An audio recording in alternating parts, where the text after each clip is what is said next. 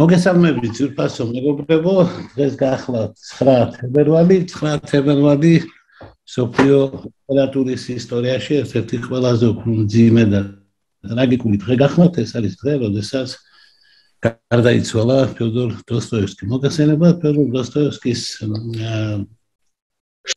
იუბილე ჰქონდა, შარშანდელი წელიწადი იყო მისი 200 წლისთავი, ეს თელმა მსოფლიომ აღნიშნა, სხვა შორის სოფლიომ უფრო მეტად აღნიშნა ვიდრე რუსეთმა, სადაც თანამედროვე რუსული პოლიტიკიდან გამომდინარე დოსტოევსკიც კი შეიძლება არ იყოს ყველაზე უფრო მოსაწონი ავტორი. ვინაიდან ამ ავტორმა, მიუხედავად იმისა, რომ ჰქონდა მკვეთრად რუსული, პრორუსული, ეგრეთ წოდებული პოჩვენიკური, ანუ რუსულ ნიადაგზე იდგა და საპადნიკებს, ანუ ევროპას უპირისპირდებოდა, მიუხედავად ამისა, როგორც მწერალმა, მან შეძლო და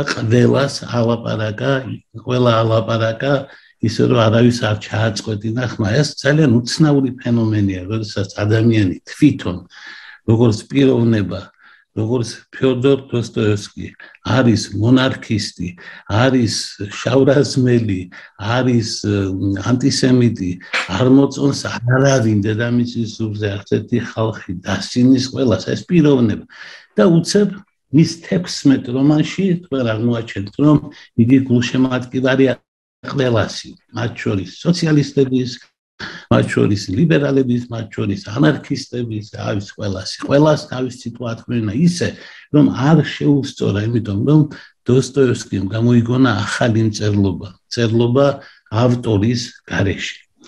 რა არის ეს? ახლა მეორე სიტყვით გეტყვით, სანამ გადავალ თავარ სათქმელზე დოსტოევსკის რომანზე ძმები, კარამაზოვები. როგორ შეიძლება წიგნი დაიწეროს ავტორის გარეშე? რა თქმა უნდა, ეს არის ფიქცია. გამონაგონი არის, მაგრამ ვინ თქვა, რომ გამონაგონის გარეშე არსებობს საერთოდ ლიტერატურა? მე შეგახსენებთ ერთ ძალიან ბრძნულ ნათქვამს.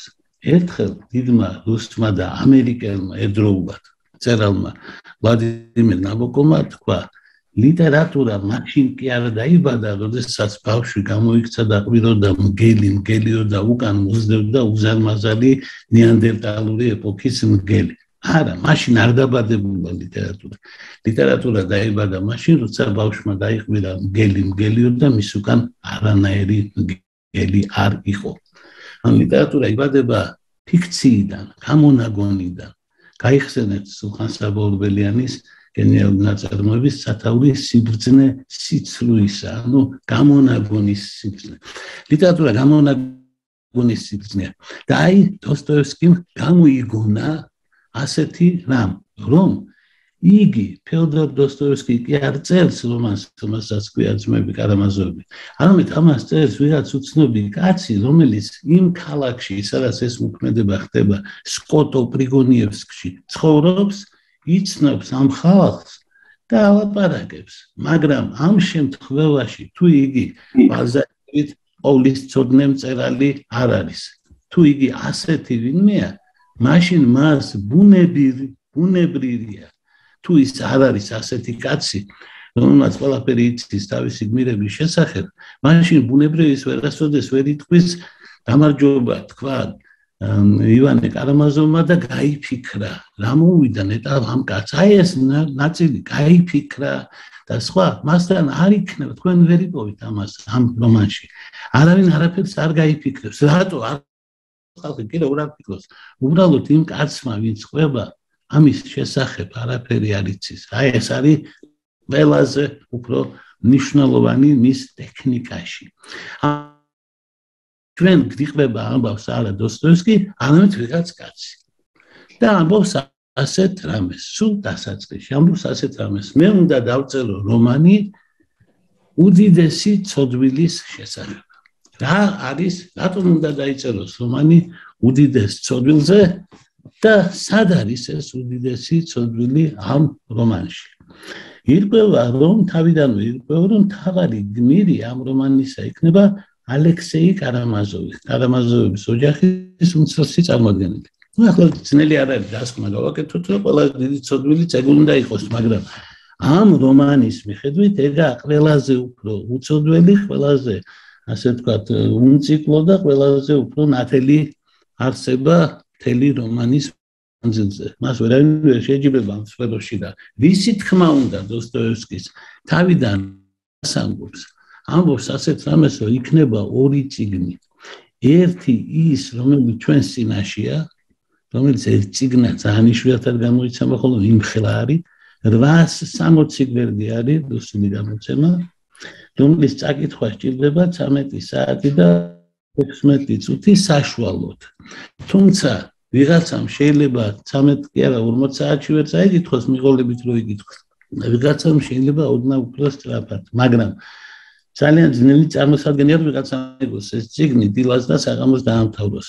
მე მიჭირს ამის წარმოდგენა, თუმცა მე თვითონ ასეთი რამ მიქნია, მაგრამ არა პირველი წაკითხვის დროს. საქმე ის გახლავთ, რომ დოსტოევსკის რომანი, რომელზეც არის ლაპარაკი, არ უნდა ყოფილიყო ერთადერთი. ეს იყო ერთი ტომი, ერთი პირველი ნაწილი, ის რაც ჩვენს ხელთ არის, რომელიც იწყება იმით, რომ კამათი არის ოჯახში და მთავრდება იმით, რომ გვხვდება ილიუშა სნეგიროვი და მისი დაკრძალვა მოხდება და ახლა წინასწარ უნდა გაგაფრთხილოთ, თუ ვინმეს წაკითხული არ აქვს ეს წიგნი და მე მისაყვედურებს, რომ ის არ თქვაო, რა ქვია, მაგას სპოილერი არ თქვაო, სერიოზულად გირჩევთ, გახვიდეთ ზუმიდან, იმიტომ რომ ჩემი დღევანდელი საუბარი სავსე იქნება სპოილერებით, არა მარტო ამ წიგნიდან.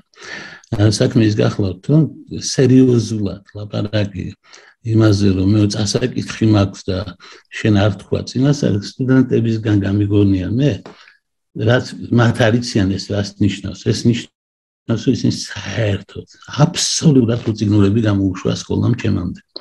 არა უშავს, მე იზრდებიან რაღაცნაირად, იმიტომ რომ სიქსში სპოილერი არ არსებობს, უკაცრავად ეს კინო არ არის. სიქსში ჩვენ ვიცით რა ხდება. საერთოდ მინდა გაგაფრთხილოთ, ყველა დიდი ნაწარმოები, თუ კაი ნაწარმოებია, თუ ინგლისელის დაწერილი არ არის, აუცილებლად თავარი გმირის სიკვდილით დამთავრდება. მაგრამ თუ ინგლისელის დაწერილია, ქორწილით დამთავრდება, მათ უყვართ ჰეპი ენდები, თუ ჯეინ ოსტინმა დაწერა და ასეთებმა, ის კარგად დამთავრდება. დიკენსიც კი კარგად დამთავრდება. არ დაიჯეროთ, რომ ბალზაკის რომანი კარგად დამთავრდეს ან დოსტოევსკის. ეს წარმოუდგენელი. ამიტომ აქ ასეთი ამბები მოხდება. ერთ სიტყვით იმის თქმა მინდა, რომ ჩვენს წინაშეა წიგნი, რომელიც მხოლოდ ნახევარია იმისა, რაც ჩაიფიქრა დოსტოევსკიმ. მეორე ნაწილში დოსტოევსკის უნდა აღეწერა ამ ოქროსავით, ამ საყვარელი, ამ წმინდა ადამიანისაგან, ალექსეი კარამაზოვისგან, როგორ მიიღებოდა უდიდესი ცოდვილი. დოსტოევსკიმ გამოაქვეყნა ძმები კარამაზოვები, ის რაც ჩვენ ვიცით და 2 თვის შემდეგ გარდაიცვალა. ამიტომ მას მეორე ნაწილი დაწყებული ჰქონდა, მაგრამ არ დაუწერია. ასევე ის ნაწილი არ არსებობს, ამიტომ ჩვენ რეალურად უნდა ჩაუთვალოთ მხოლოდ ნათქვამად, რომ ეს არის დიდ ცოდვილზე დაწერილი წიგნი, იმიტომ რომ ამ წიგნის მიხედვით ალექსეი კარამაზოვს ჩვენ დიდ ცოდვილად კი არა, საერთოდ ცოდვილადაც ვერ გამოაცხადებთ, ყველაზე უცოდველი არის თელს რომანში. ეხლა გავიწყოთ იმით, როგორ ასწავლიან ჭკუას კრიტიკოსები მწერლებს, როგორ უნდა დაწერონ წიგნი. აი ამ კრიტიკოსთან მიხვალ და ის გეტყვის, რომ მე შენ გასწავლი, როგორ დაწერო წიგნი. საერთოდ ეს უმადური საქმეა, ვერავინ ვერავის ვერ ასწავლის ვერაფრის წერას, ვერც წიგნისას. კარგი მწერალიც კი ვერ ასწავლის ვერავის წიგნის წერას. წიგნის წერა ეს არის ტალანტი, რომელიც ადამიანში შინით არის და მაშინ უნდა დაიბადოს. დოსტოევსკიში ეს ამბავი დაიბადა. მოდი ვთქვათ ასე. ეს არის მწერალი, რომელიც დაიბადა 1821 წელს და გარდაიცვალა 1891 წელს, 59 წლის ასაკში.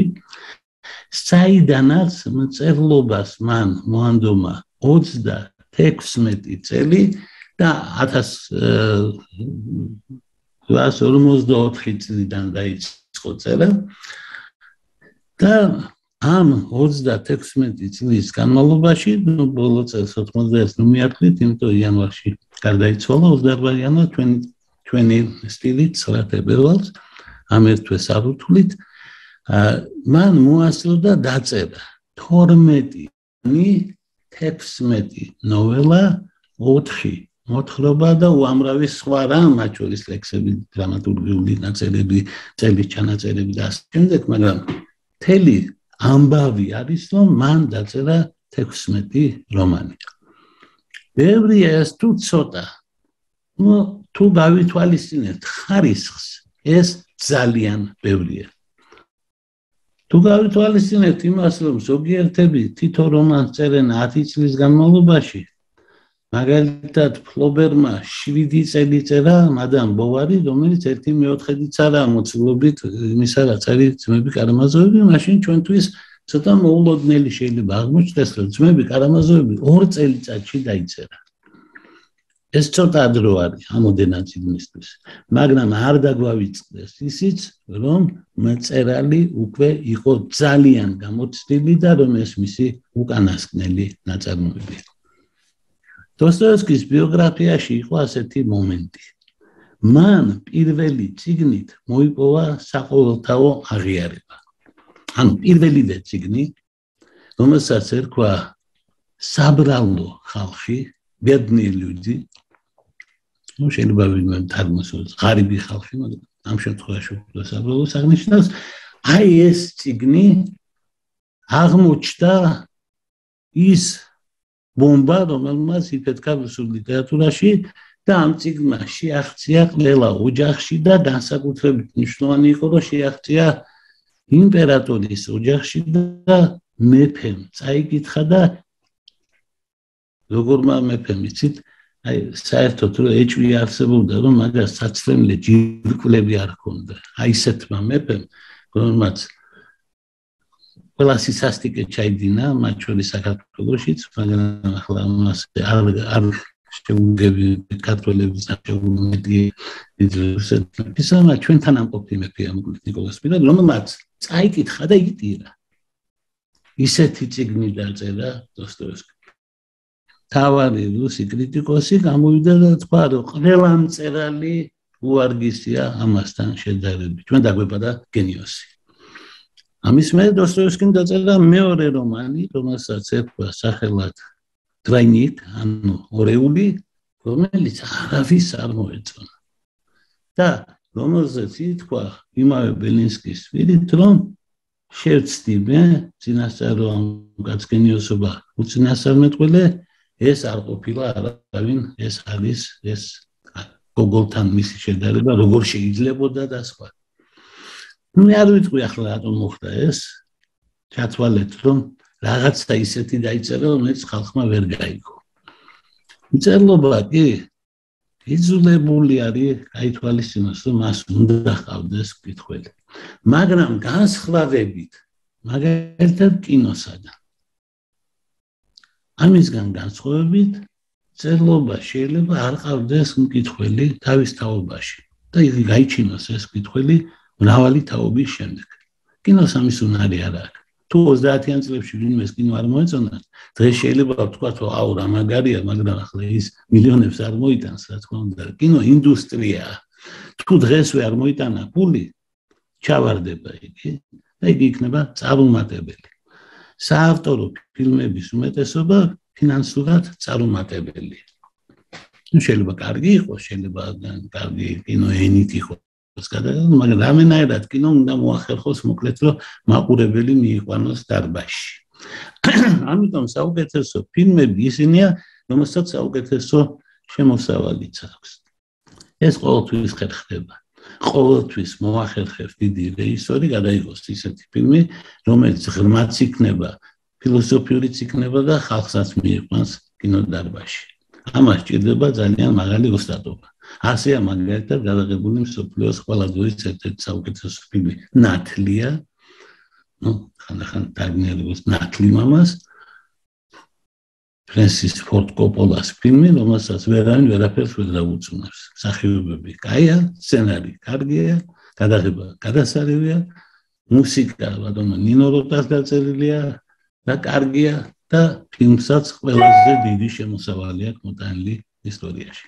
ასე შეიძლება მის გაკეთება არ აუცილებელი მარტო საავტორო ფილმები დავინახოთ როგორც გენიალური. წიგნი კი უნდა იყოს რაღაცა ტიპის კომპრომისი და შეიძლება იმ წუთას ვერ დაინახონ და დაინახონ მოგვიანებით. მაგალითად ისეთი დიდი ავტორი როგორც სტენდალი ფაქტობრივად მკითხველმა აღმოაჩინა 100 წლის შემდეგ. ისეთი დიდი ავტორი როგორც კაფკა არ ღირსებია ცხოვრებაში არც ერთ თბილ სიტყვას რომ რა დიდი მწერალი ხარ. ეს ყველაფერი გაირკვა მისი სიკვდილის შემდეგ. ხოლო ისეთი დიდი ძეგლი როგორც გილგამეში 28 საუკუნის მერე როგორც იქნა აღმოაჩინა მსოფლიო და აღიარა. ასე რომ ლიტერატურაში ასე მარტივად არ არის საქმე, მაგრამ დოსტოევსკი იყო გამონაკლისი. დოსტოევსკი იყო კაცი, რომელიც ცხოვრებაშივე წერდა შედევრებს, რომელიც იყო იმ დროისთვისაც შედევრი, როცა იწერებოდა, ამ დროისთვისაც შედევრი, როცა ამდენი წელი გავიდა და არ იქნება კაცობრიობის ისტორიაში არც ერთი დრო, როცა დოსტოევსკი ერთ-ერთი ყველაზე დიდი ავტორი არ იქნება. გამორიცხული არის, იმიტომ ასეთი არაფერი არ ყოფილა. ასეთი მწერალი იბადება 1000 წლებში ერთხელ, პრინციპში სულ 2-3 დაიბადა, ხო ასეთი მწერალი. საერთოდ თქვენ იცოდეთ, არის ასეთი ადგილი ranking.com, სადაც რენკინგი, ანუ რეიტინგების ჩამონათვალი არის მსოფლიოს ყველა დროის მწერლობის და იქ როგორც წესი სამეული არის ხოლმე გამოკვეთილი როგორც მსოფლიოს ყველა დროის ყველაზე დიდი მწერლები. ესენი არიან უილიამ შექსპირი, ლევ ტოლსტოი, ფიოდორ დოსტოევსკი. ბოლო წლებში დოსტოევსკი არ ჩამოდის პირველი ადგილიდან. დიდი, უდიდესი მწერალი. აი როგორც გითხარი, დაიწყო როგორც ძალიან კარგმა მწერალმა, თუმცა მერე მის გმდამი დამოკიდებულება ოდნავ გაგრილდა. ამასობაში დოსტოევსკი ახალგაზრდა კაცი იყო, გატაცებული იყო იმით, რითიც იყო გატაცებული მისი დროის ახალგაზრდობა. დღევანდელი ახალგაზრდობაც ხომ არის რაღაცით გატაცებული. მაგალითად ელექტრონული მუსიკით. რომელზეც მე ხმას არ ამოვიღებ, იმიტომ კარგი სავაფრის თქმა შემიძლია, მაგრამ ვიღაცები ხედავ რომ არიან გატაცებული და მე ხარ მომისმენენ ახლა ხან არიან ალბათ მოწონთ. მეც ვიყავი ჩემს დროში გატაცებული, ჩვენ ბიტლომანები ვიყავით მაგალითად, მე გრძელი თმები მქონდა და სკოლის დირექტორი მომეპარა და მაგრატლით ჩემჭრა. ხოლო ჩემი და ჩემი მეგობრების კონცერტი ერთად დაგვაპატიმრეს მომღერლების, გიტარისტების და დარბაზით და ყველანი აღვიჩდით მილიციაში და ნელ-ნელა ესე იგი გამოყავდით იქიდან ზოგი მშობელს და ზოგი და ასე შემდეგ. მოკლედ ცუდი დღეები მაქვს გამოვლილი მუსიკის სიმღერის გამო და თქვენ საიტანეთ ახლა რომ ჩემიც არ მოწონდათ უფროსთაობას, თქვენიც არ მოსწონს უფროსთაობას, მაგრამ ჩვეულებრივი ამბავი ვის ახალგაზრდებს ეხება. მაშინ კი ახალგაზრდობა გატაცებული იყო მთელ მსოფლიოში ერთი გენიოსის შემოქმედებით, რომელსაც ქვია კარლ მარქსი. რას ამბობდა კარლ მარქსი? ყველაზე ნიშნულოვანი რა თქვა კარლ მარქსმა. მოკლედ წინადადებებით რო თქვა. პირველი, პროლეტარიატს არ აქვს სამშობლო. ანუ სამშობლო საქართველო, რუსეთი, ჩინეთი უმნიშვნელოა. თავარი არის კლასთა ბრძოლა, პროლეტარები და კაპიტალისტები და დაპირისპირება მათ შორის. მეორე, რელიგია არის ხალხის ოპიუმი. ანუ ღმერთი არის გამონაგონი ეკლესიისა, რომელთაც იგი ხალხს ატყუებს. მესამე, მეოთხე, მეხუთე ყველა ამ სტილის გამონათქვამები.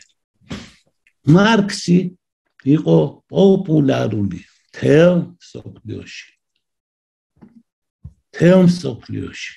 საქართველოში იმდენად პოპულარული იყო, რომ ილია ჭავჭავაძე, ერის მამა, გამოცხადებული იყო მარქსისტების მიერ ბნელ პიროვნებად, რეტროგრადად, ჩამორჩენილად. ლაჟაბშაველაძე საბჭოთა დროში ითქვა ვერ ამაღლდა მარქსიზმის იდეებამდეო, ანუ გაუნათლებელი და ბნელი კაცი იყო და ვინ ამბობდა ამას? ამას ამბობდა საქართველოს განათლებული ნაწილი.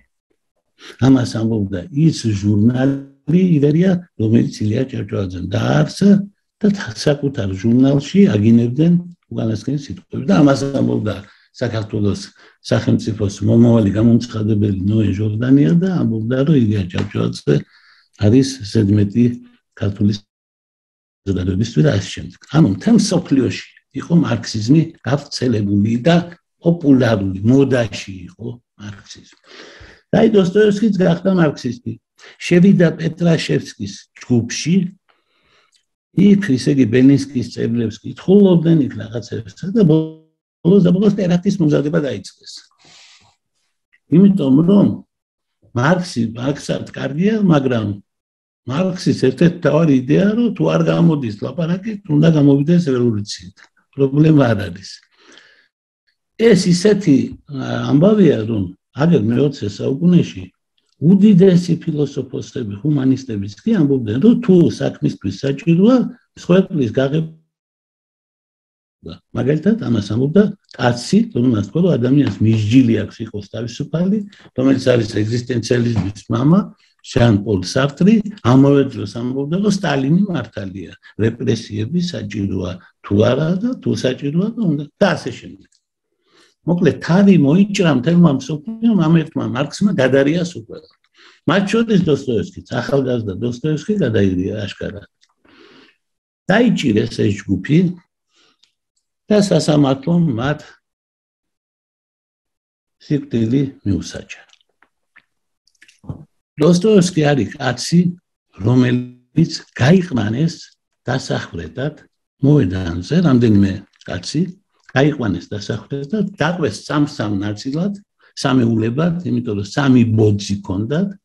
პირველი სამეული მიაკრეს ბოძებზე, თავზე ჩამოაცვეს სტომრები, დაუყენეს წინ ჯარისკაცები, მათ დააწრეს თოფები და ელიან ბრძანებას, რომელიც არის ერთმარცვლიანი რუსული სიტყვა პლი, ის როლე, ძველი რუსული სიტყვა პლი.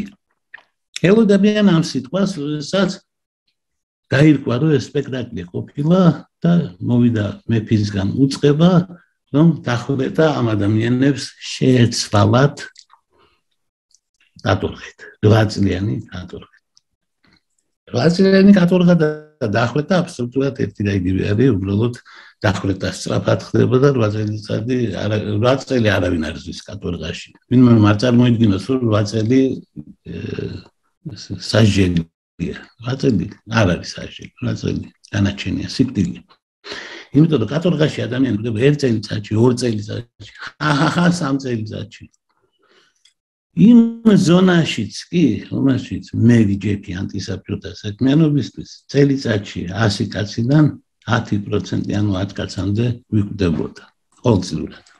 ასე რომ და ეს ჩემი ზონა დოსტოევსკის კატორღასთან შედარებით იყო პიონერთა ბანაკი და გასასეირნებელი ადგილი, შეუდარებლად უფრო იოლი, თუმცა ახლა საქართველოში ნაჯდომი ხალხის 90% იმას ვერ აუძლებდა, სადაც მე ვიჯექი, ისე რომ იცოდეთ ახლა. იყო უკეთესი, მაგრამ თვათ ისეთიც არ იყო ჩვენებს არ დასინებია.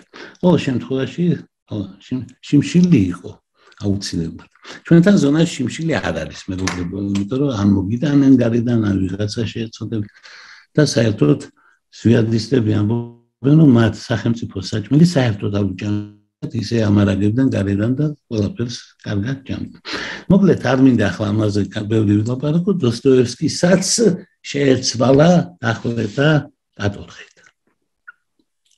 წავიდა დოსტოევსკი კატორღაში როგორც კომუნისტი და იქიდან დაბრუნდა როგორც მონარქისტი. შეიძლება ასე მოხდეს? კი, მეგობრებო, შეიძლება თუ მენდობით, აგერ მეც წავედი ქართველი ნაციონალისტი და ჩამოვედი ლიბერალი ციხიდან. ჩემ შემთხვევაში პირიქით მოხდა, ეს შემთხვევაში მოხდა ის როგორც შეიძლება 4 წელი მან გადაარჩინა და მასობაში მუდაროდ იქნა ის საზღარი მეფე. ნუ სანამ ვითარება გაირკვევა და დედოფალი დაჭდა, დოსტოევსკიმ იკისრა კომპრომისი. უკომპრომისო არ აღმოჩნდა ეს კაციც კი. იცით, შეიძლება თქვენ გაგიკვირდეთ, მაგრამ საქართველოში უკომპრომისო მწერალი, რომელმაც კომუნიზმზე სიმართლე თქვა და თქვა, რომ არა და ასეთი არ დაიბადა, არც ერთი არ ყოფილა. ყველა წავიდა კომპრომისზე. ზოგი წავიდა დიდ კომპრომისზე, ზოგი წავიდა პატარა კომპრომისზე. რაც უფრო დიდი იყო კაცი, მაგალითად გალაქტიონი წავიდა პატარა კომპრომისზე. არ ამბობდა ღიად, რას ფიქრობდა ამხანაგ სტალინზე. დროულში წერდა, ასეც არ შეიძლება ამხანაგო სტალინი, მაგრამ ისე ხმას არ იღებდა. სხვები უფრო შორს წავიდნენ, ხმასაც იღებდნენ და ითხოვდნენ სხვების დახვრეტას, წერდნენ წერილებს, ანონიმურ ხელმძღვანელობდნენ აგენტურას, თვითონ იყვნენ აგენტები და ასე შემდეგ. დოსტოევსკისაც აქვს ეს პატარა კომპრომისი გაკეთებული, დედოფალს ლექსი მისწერა, რომელშიც აქოდა ადიდა, თუმცა ასე არ ფიქრობდა. იმან გამოუშვა კათოლიკიდან. მას არ ჰქონდა უფლება მოსკოვში ჩასულიყო, იგი გამაგრდა სემიპალატინსკში, სადაც მოიყვანა ცოლი.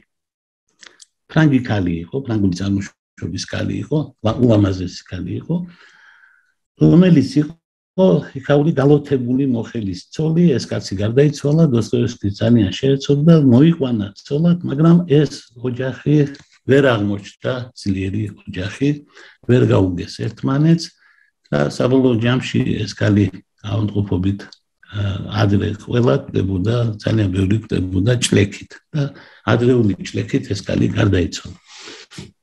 დოსტოევსკის ჰქონდა ბევრი პრობლემა. ეხლა ჩვენ რომანამდე სანამ მივალთ რაღაცა პატარა საუბარი გვიწევს, იმიტომ რომ მინდა კარგად გაიგოთ ვინ წერს ამ რომანს.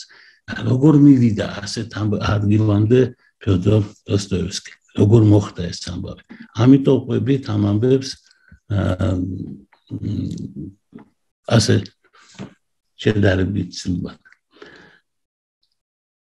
დოსტოევსკის ჰქონდა რამდენიმე პრობლემა. პირველი, იგი იყო დაავადებით, რომელსაც ქვია ეპილეფსია, ხალხურ ენაზე ბნელდა. ეს არის ტვინის დაავადება, ტვინის ელექტრონული დაავადება, ტვინში ურტყამს ხოლმე ელექტრონი და დამბლა ეცემა ადამიანს გარკვეული ხანი არის ამ მდგომარეობაში, მერე გამოდის, მას აქვს ასევე სექსუალური ხასიათი და ფსიქოლოგიურად ანგრევს ადამიანს, იმიტომ ადამიანი განიცდის მაგ დროს რაღაცა ტიპის ეიფორიას და ნარკოტიკებით არის და მერე ცვენია ხოლმე, რატო განიცდის ამ ეიფორიას. მოკლედ ეს ერთი. მეორე დაავადება, რომელიც დოსტოევსკის დაემართა, ეს იყო დაავადება, რომელმაც კინაღამ დაღუპა მსოფლიო ლიტერატურა. კინაღამ დატოვა ამ დიდი მწერლის გარეშე, იმიტომ რომ დოსტოევსკი დაავადდა იმით, რასაც დღეს ქვია ლუდომანია, ანუ თამაშისადმი ნარკოტიკული დამოკიდებულება. დოსტოევსკი გახდა მოთამაშე. რუსეთში კაზინოები არ იყო, ამიტომ კაზინოებისთვის მიდიოდა უცხოეთში და ერთხელ იმდენი წააგო, რომ ბოლოს შარვალი გაიხადა და ისიც წააგო და საცვლებით დაბრუნდა სასტუმროში, სადაც ჩაისაც კი აღარ უსხამდნენ, არ ემსახურებოდნენ, იმიტომ პული არ ჰქონდა და ვერაფერს ვერ იხდიდა და ქალი ახლდა თან და იმ ქალმა მიატოვა და ასეთ ვითარებაში დოსტოევსკიმ დაწერა წერილები გამომცემლების სახელზე. მან მისწერა გამომცემლობებს, რომ წერ დიდ რომანს, ძალიან მაგარ რომანს. ჭირდება 3000 მანეთი. მოსკოვის გამომცემლობამ მიწერა, ჩვენ არ გვჯერა, რომ შენ დაწერ დიდ რომანს. პეტერბურგის გამომცემლობამ მიწერა, რომ ჩვენ არ გვაქვს შენთვის 3000 მანეთი. ხოლო გამომცემელმა სტელოვსკიმ, რომელიც ცნობილი თაღლითი და აპერისტი იყო, მისწერა, რომ მისცემს $3000 თუ კი წლის ბოლომდე ჩააბარებს ერთ რომანს და ამავე დროს თუ ვერ ჩააბარებს ამ რომანს, მაშინ ყველა ადრე გამოცემულ წიგნზე და მომავალ წიგნებზე საავტორო უფლება ექნება გამომცემლობა სტელოვსკის. ეს არის კაბალური ხელშეკრულება, რომელზეც ხელის მოწერა არ შეიძლება. მაგრამ დოსტოევსკიმ დაინახა რომ 3000 იძლევა კაცი და მოაწერა ხელი. მოაწერა ხელი ამას, რა თქმა უნდა ეს 3000 მანეთი წააგო და დარჩა 26 დღე და ჩასაბარებელი აქვს რომანი. თუ რომანს ვერ დაწერს 26 დღეში, იგი დაკარგავს ავტორ უფლებას და ფაქტობრივად მისი წერილობა ას დაკარგავს. წერას ასე არ არის, მთელი ფული ყველაფერი წავა იმასთან. მარტო ტირაჟიდან თუ რამე მოგება იქნა, არა და იქიდან ეკუთვნის რაღაც. მეტი არაფერი. აი ამ ვითარებაში იყო დოსტოევსკი, ჩამოვიდა რუსეთში, შეხვდა მეგობარს, მიატლევს და უთხრა აი ამ დღეში ვარ. იმან თქვა 26 დღეში რომანი არ იწერება. მაგრამ მე გირჩევ აიყვანე სტენოგრაფისტი, სტენოგრაფია მაგდროს ახალი განვითარებულია, სწრაფად ჩაწერის ტექნიკა, რაღაც სპეციალური ნიშნებით მოიხსენებათ. სტენოგრაფიამ გახადა მწერალი დიკენსი. მაგი ისწავლა და პარლამენტის ხდომების ჩაწერა დაიწყო და მე ჟურნალისტობა და მე მწერლობა. მოკლედ დოსტოევსკის ურჩია სტენოგრაფისტი. დოსტოევსკი თქვა, ოღონდ კაცი არ იყოს. კაცი სტენოგრაფისტი არ მოუნდა და მივიდა მასთან 20 წლის გოგონა, ვინმე ანა გრიგორის ასული სნიტკინა, რომელიც სინამდვილეში დოსტოევსკის ფანი იყო, დღევანდელი ტერმინით რო ვთქვათ, ძალიან კარგად იცნობდა მის შემოქმედებას, მაგრამ ეს არაფერი მას არ გაუმხელია. დაიწყეს თანამშრომლობა. დოსტოევსკი კარნახობდა, ეს ქალი სტენოგრაფიას იწერდა, მიდიოდა სახლში, შიფრავდა სტენოგრამას, ბეჭდავდა მანქანაზე, მოქონდა დილას გაბეჭდილი მასალა, ერთი თვის მანძილზე, თუ 26 თვის მანძილზე ამ ანა გრიგორიევნას არ უძინია წესიერად, გასაგებია, იმიტომ ამ ხელას ამუშავებს ასრულებდა და მათ მოასწრეს რომანი, ეს იყო რომანი მოთამაშე. როგორც გითხარით, მანამდე მან მიწერა გამოცემული დიდ რომანს წერო. დიდ რომანს, რომელსაც წერდა, ქვია დანაშაული და საჯერო. მაგრამ იმას 26 დღეში ვერ დაწერს ვერავინ. იმას წლები ჭირდება. ამიტომ დაწერა ეს წიგნი მოთამაშე. არ იბარებდა სტელოვსკი, დაიწყო დამალვა, იმიტომ რომ მას სწორედ ის უნდოდა, რომ ვერ მოესწრო დოსტოევსკის, მაგრამ ანა გრიგორიევნა, დოსტოევსკის ახალი მეგობარი, აღმოჩნდა ამ საქმეშიც მაგარი, პოლიცია ჩართო, დააჭერინა ეს კაცი, ჩააბარეს ხელში რომანი და წავიდა მოლაპარაკება ახლა დიდ რომანზე და თქვენთვის კარგად ნაცნობმა სკოლის პროგრამიდან ნაცნობმა კაცმა, კატკოვმა, რომელსაც მოიხსენებათ ჩვენი დროში არ მოეწონა და დაქცინა ქართველებს და მას სათანადო პასუხი გასცა ილია ჭავჭავაძემ, ეს კატკოვი იყო დიდი გამომცემელი. და მან დოსტოევსკის შესთავაზა ნამდვილი ჰონორარი. მინდა გითხრათ, რომ ფიოდორ დოსტოევსკი ისე მოკვდა, რომ მას ნამდვილი ყველაზე დიდი ჰონორარი არ აუღია. ანუ ყველაზე დიდ ჰონორარს იღებდნენ ისეთი მწერლები, როგორც იყო ტოლსტოი, ტურგენევი და ასე შემდეგ. და დოსტოევსკის მათი ნახევარიც არ აუღია არასოდეს. ასეთი იყო მაშინდელი განწყობები, რომ ახლა კარგი მწერლები ტოლსტოი ხო არ არის და ტურგენევი ხო არ არის და ახლა ნამდვილად ვიცით, რომ ტურგენევი არ არის. გაცილებით უფრო მეტია ვიდრე ტურგენევი. რაც შეეხება ტოლსტოის და დოსტოევსკის, ორი სრულიად განსხვავებული გენიოსია, სრულიად განსხვავებული, რომლებიც ერთმანეთს პატივს სცემდნენ, თუმცა ერთმანეთს არასოდეს არ შეხვედრდნენ. დოსტოევსკი ღიად ამბობდა, რომ ტოლსტოი გენიოსია, ტოლსტოი ღიად არასოდეს ამბობდა, სანამ არ გარდაიცვალა, რომ გარდაიცვალა, თქვა მეგობარი დავკარგეო, თუმცა პირადად მას არ იცნობდა. ამის მერე იწყება დოსტოევსკის შემოქმედებაში ფინალური ნაწილი. ჩვეულებრივ როგორ ხდება ხოლმე? ჩვეულებრივ მოდის დიდი პოეტი ან მწერალი ახალგაზრდობაში ქმნის შედევრებს და დაანჩენი ცხოვრება, მერე გადადის თარგმანებს, თითოეულა შედევრიც გამოეპარება ხოლმე და სხვა. აი მაგალითად გალაქტიონი. გალაქტიონი გამოჩნდა 1914 წელს დაწერა პირველი წიგნი, კაი წიგნი. 1919 წელს დაწერა თავისი ცხოვრების მთავარი წიგნი, ქვია არტისტული ყვავილები, ყან ოფლერ არტისტიკ. ანუ თავის კალა არტისტული ყვავილები, შემოკლებით არტისტული ყვავილები. მაგ დღეს რომ მომდარიყო, ის უკვე ის იყო, რაც იყო.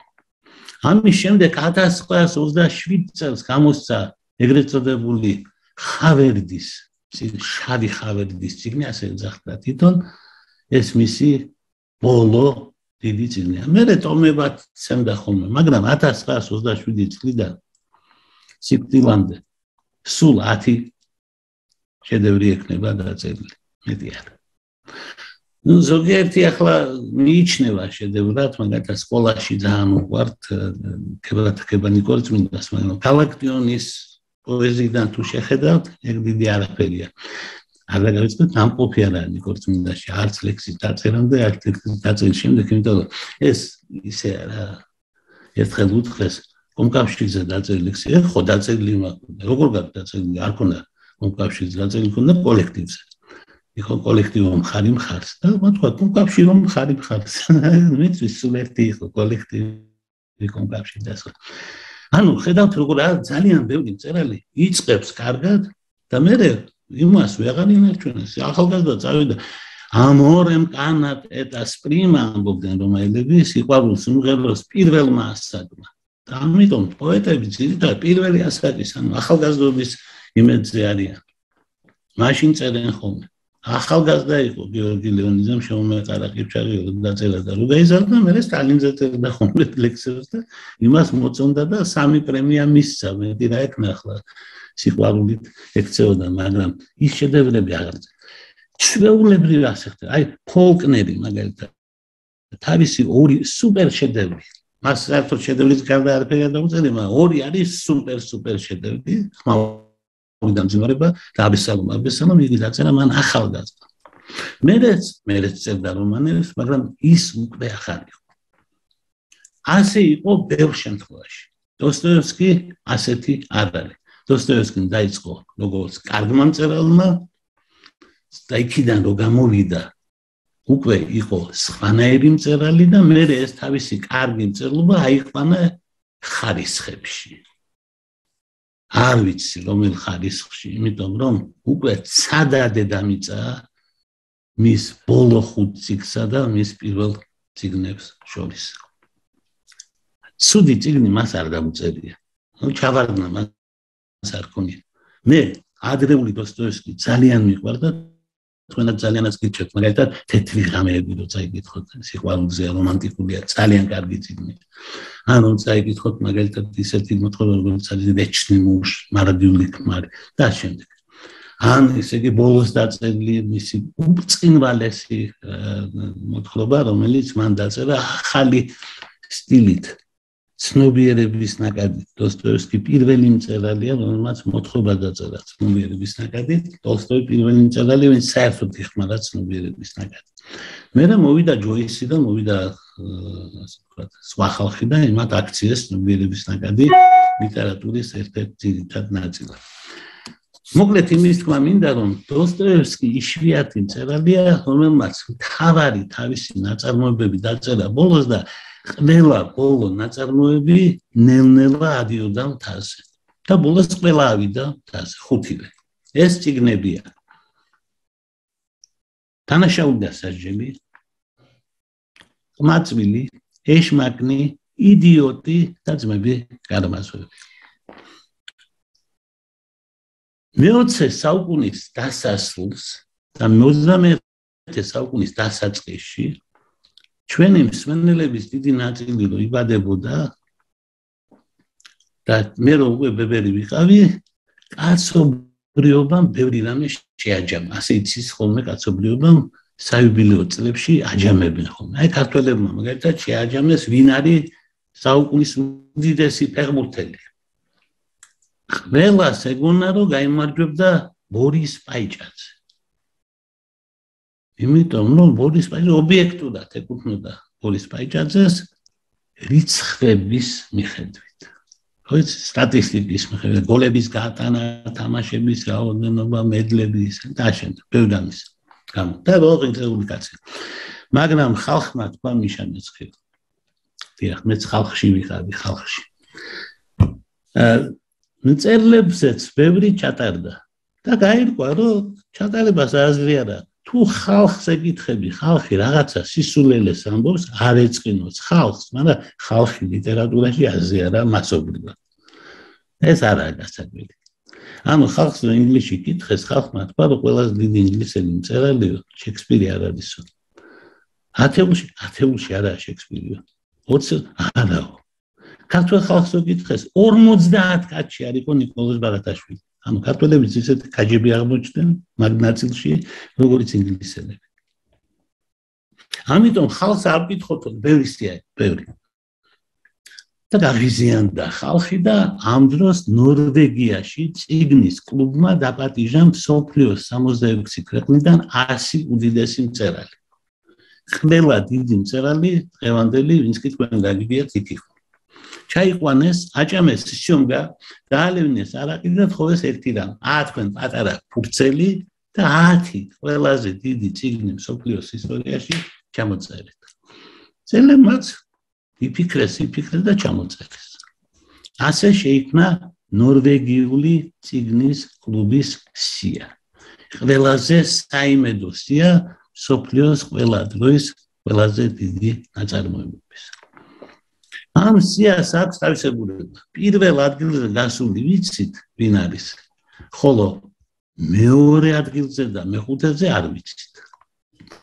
ანუ ითქვა მარტო პირველ ადგილზე გასული წიგნი მწერლების ვერსიით მსოფლიოს ყველა დროის ყველაზე კარგ წიგნს ქვია დონ კიხოტი. შემდეგ უბრალოდ ვიცით 100 წიგნი, რომელიც არის ყველა დროის საუკეთესო წიგნებში. აქ არის ჰომეროსი თავისი ილიადი და ოდისეათი, აქ არის სოფოკლე თავისი ოიდიპოს მეფით, აქ არის ევრიპიდე, ჩვენ არ ვართ მაქსიაში მწერლების სახით, მაგრამ ჩვენ მაინც ვართ მაქსიაში პერსონაჟის სახით, იმიტომ რომ ევრიპიდე შევიდა თავისი ტრაგედიით მედეა. ასე ქართველების გარეშე არ არის ლექციაც დარჩენილი. სხვა შორის უმბერტო ეკომ გააპროტესტა, რას ქვია რუსთაველი არ არისო, ისრასია უნდა იყოსო, მაგრამ რაც არის. შექსპირი არის წარმოდგენილი 3 ნაწარმოებით. ლევ ტოლსტოიც არის წარმოდგენილი 3 ნაწარმოებით და ფრანც კაფკაც არის წარმოდგენილი 3 ნაწარმოებით. ხოლო ერთადერთი მწერალი, რომელიც წარმოდგა 4 ნაწარმოებით, ეს არის ფიოდორ დოსტოევსკი. ის ხუთეული მე რომ გითხარით, 5 წიგნეულიდან 4 წიგნი აღმოჩნდა მსოფლიოს ყველა დროის საუკეთესო წიგნების სიაში. არ არის იქ მარტო მაწვილი, დანარჩენები, ანუ დანაშაული და სასჯელი, იდიოტი, ეშმაკნი და ძმები, კარამაზოვები შევიდა ამ სიაში. საიდუმლოდ გამოჟონა ინფორმაციამ, რომ ჩვენ მაინც ვიცით რეიტინგები მაგ წიგნების, ანუ პირველზე რომ გავიდა სერვანტესი, დონ კიხოტით, ეს ვიცით, მაგრამ ამავე დროს ვიცით, რომ მეორე ადგილზე გავიდა რუსი მწერალი დოსტოევსკი თავისი ძმები, კარამაზოვები და მესამეზე ტოლსტოი, ანა კარენინაი. მაგრამ ამას არ ამბობენ ხოლმე და ამიტომ ისეთი დადასტურებული ეს არ არის. ჩემთვის ამას დიდი მნიშვნელობა აქვს, თქვენ თვითონაც ხვდებით, როცა ერთი მწერალი სოფლიო ერთმანეთს ხოცავს, ამ ხელა ხალხი არის, იქ დიდი მწერლები ვერ მოხდა, ბევრი ვერ მოხდა დიდი მწერალი.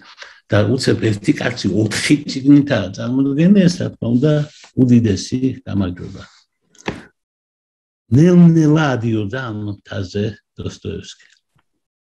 ამიტომ მე ვფიქრობ, რომ იგი მას სულ ვალები ჰქონდა, მას არ ეცალა ტექსტის წასაკითხადაც კი. ამიტომ იგი არ არის, ასე ვთქვათ, ოსტატობას არ აწვევა, ასე ვთქვათ, ენის ოსტატობას. ტოლსტოი მაგალითად არის, რა გითხრათ ახლა, არ მეგულება მსოფლიოში, რამდენიმე მწერალია, რომელიც ენის დიდ ოსტატია, ტოლსტოი ნამდვილად არის ასეთი, არის ფლობერი, ასეთი არის მარსელ პრუსტი, რომელსაც ძალიან დახვეწილი ენა აქვს. დოსტოევსკი არა, საკმაოდ უხეში ენით იწერება, ეს რომანები იმანაც თქვა, იანი მასწერ უბაიუპილოც, მე არა ვარ, явно нас ოსტატია. ცოტა უხეშია. იმიტომ ეს არა მისი ენა. ეს არის სულ მისი პერსონაჟები მოპარკები. დოსტოევსკის ავსია მონოლოგებით, დიალოგებით, ადამიანის ხმით. დოსტოევსკის არ უყვარს ბუნების აღწერა, დოსტოევსკის არ უყვარს გმირის სულში ჩახედვა, დოსტოევსკის უყვარს ამ სულის ამოხეთქვა.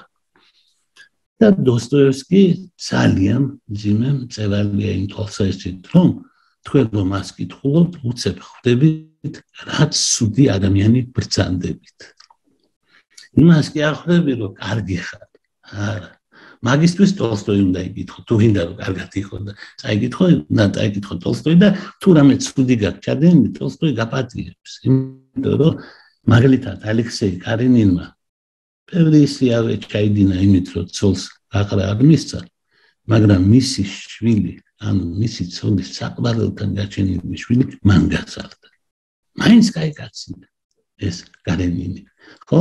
აი თუ გინდათ რომ მაინც კაი კაცების ამბები გაიგოთ, კარგი მწერალია ძალიან. და თუ გინდათ გაიგოთ რა საშინელი, ბნელი ფიქრი შეიძლება კონდეს თავში, მაგალითად მე ზობელი რო კვდება და რო ფიქრობ რომ იმ სახლის ბინას იქნება მე ჩავიგდო მე ხელში და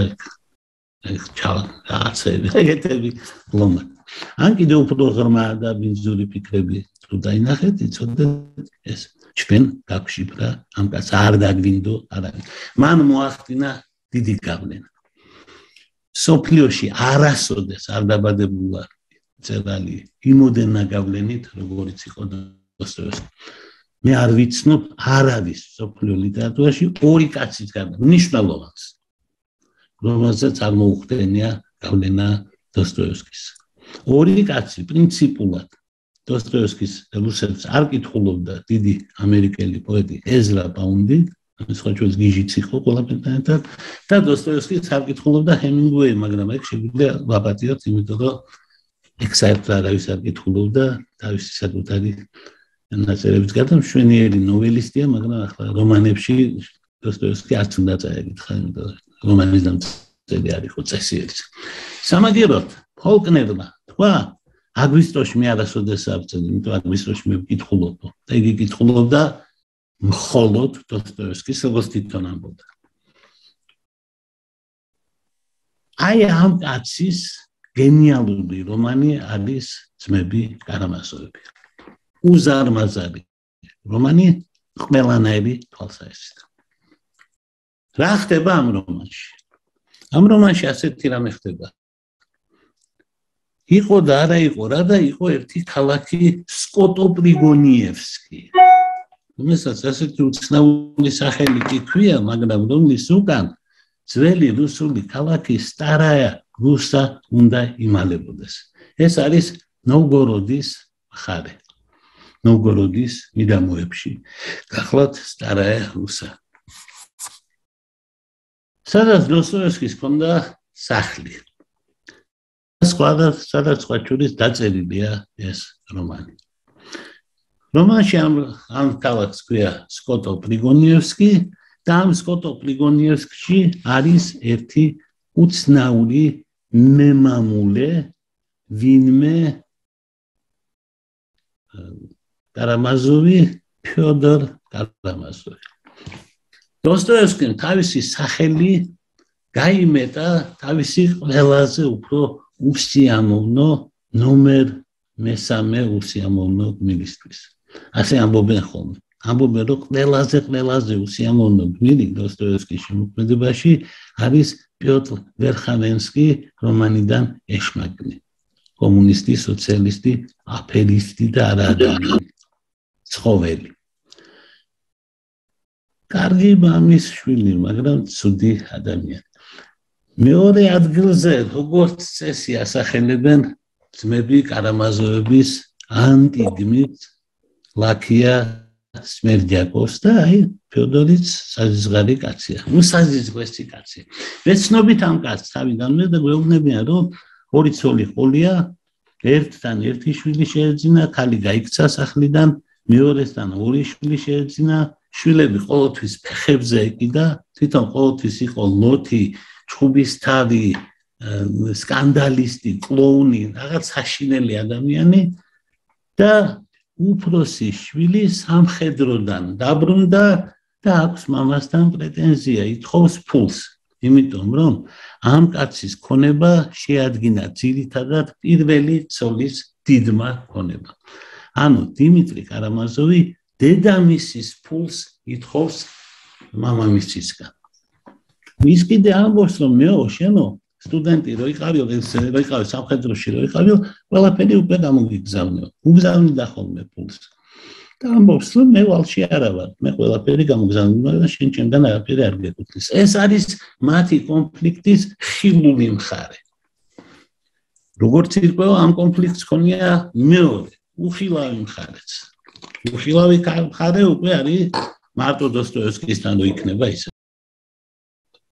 დიმიტრი კარამაზოვს მამისგან ფული უნდა იმდენად იმათ კი არა რომ მას ჭირდება ეს ფული რომ მამამის არ კონდეს რომ ვერ იყიდოს ეს ქალი ისეთი ქალი უყვართ რომელიც შეიძლება იყიდო თქვენ იტყვით ასეთი ქალი რა საყვარელია მეც გეკითხეთ რა საყვარელია ასეთი ქალი თუ მას გრუშენკა ქვია არა მარტო დიმიტრის ეყვარება და არა მარტო ფიოდორ კარამაზოვს ეყვარება არამედ იმ დაუწერელ მეორე წიგნში ალიოშა კარამაზოვსაც ეყვარება რომელიც არა დაწერილი და რომელიც ისე ვიცით მithმა მოთმინდა ინტერვიუებით და სხვა. ანუ ეს არის ეგრეთ წოდებული რაკაბაია ჟენშინა, საბედისწერო ქალი. სიყვარულის თანამედროვე თეორია ამბობს. სიყვარული ეს არის სამი წერტილი. ანუ სამნაირი სიყვარული არსებობს. მერე არსებობს კომბინაციები ორ წერტილიანი. და არსებობს იდეალური სამწერტილიანი სიყვარული. ის სამი წერტილი, რომელიც არის პირველადი სიყვარულები, არის ინტიმასი, ანუ სიახლოვე, passion, ანუ ბნება, commitment, ანუ გადაწყვეტილება, პასუხისმგებლობა. მერე არის კომბინაციები, სიახლოვე და პასუხისმგებლობა. ესაა ეგრეთ წოდებული პარტნიორული სიყვარული. სიახლოვე და ბნება, ესაა ეგრეთ წოდებული ბნებიანი სიყვარული. ბნება და პასუხისმგებლობა, ესაა ეგრეთ წოდებული საბედისწერო სიყვარული და ყველაფერი ერთად. ანუ სიახლოვე, ბნება და პასუხისმგებლობა და ესაა სრული სიყვარული. მე ბავშვებს გოგოებს ვეუბნები რომ არაურიოთ ერთმანეთში სამი რამ. პირველი სექსი, მეორე სიყვარული, მესამე ქორწინება. ეს სამი სხვადასხვა რამაა. დაახლოებით ასე ამბობს ის თეორიას მე რო გითხარით რობერტ სტენფორდის თეორია სტენფორდის უნივერსიტეტში წაიკითხა ლექცია სხვა შორის ვესწრებოდი გვერდ აუდიტორიებში მქონდა ლექციები მე და რობერტ კაიკაცია სხვა შორის ნობელის პრემიაზე წარდგენილი მაგრამ არ მისცეს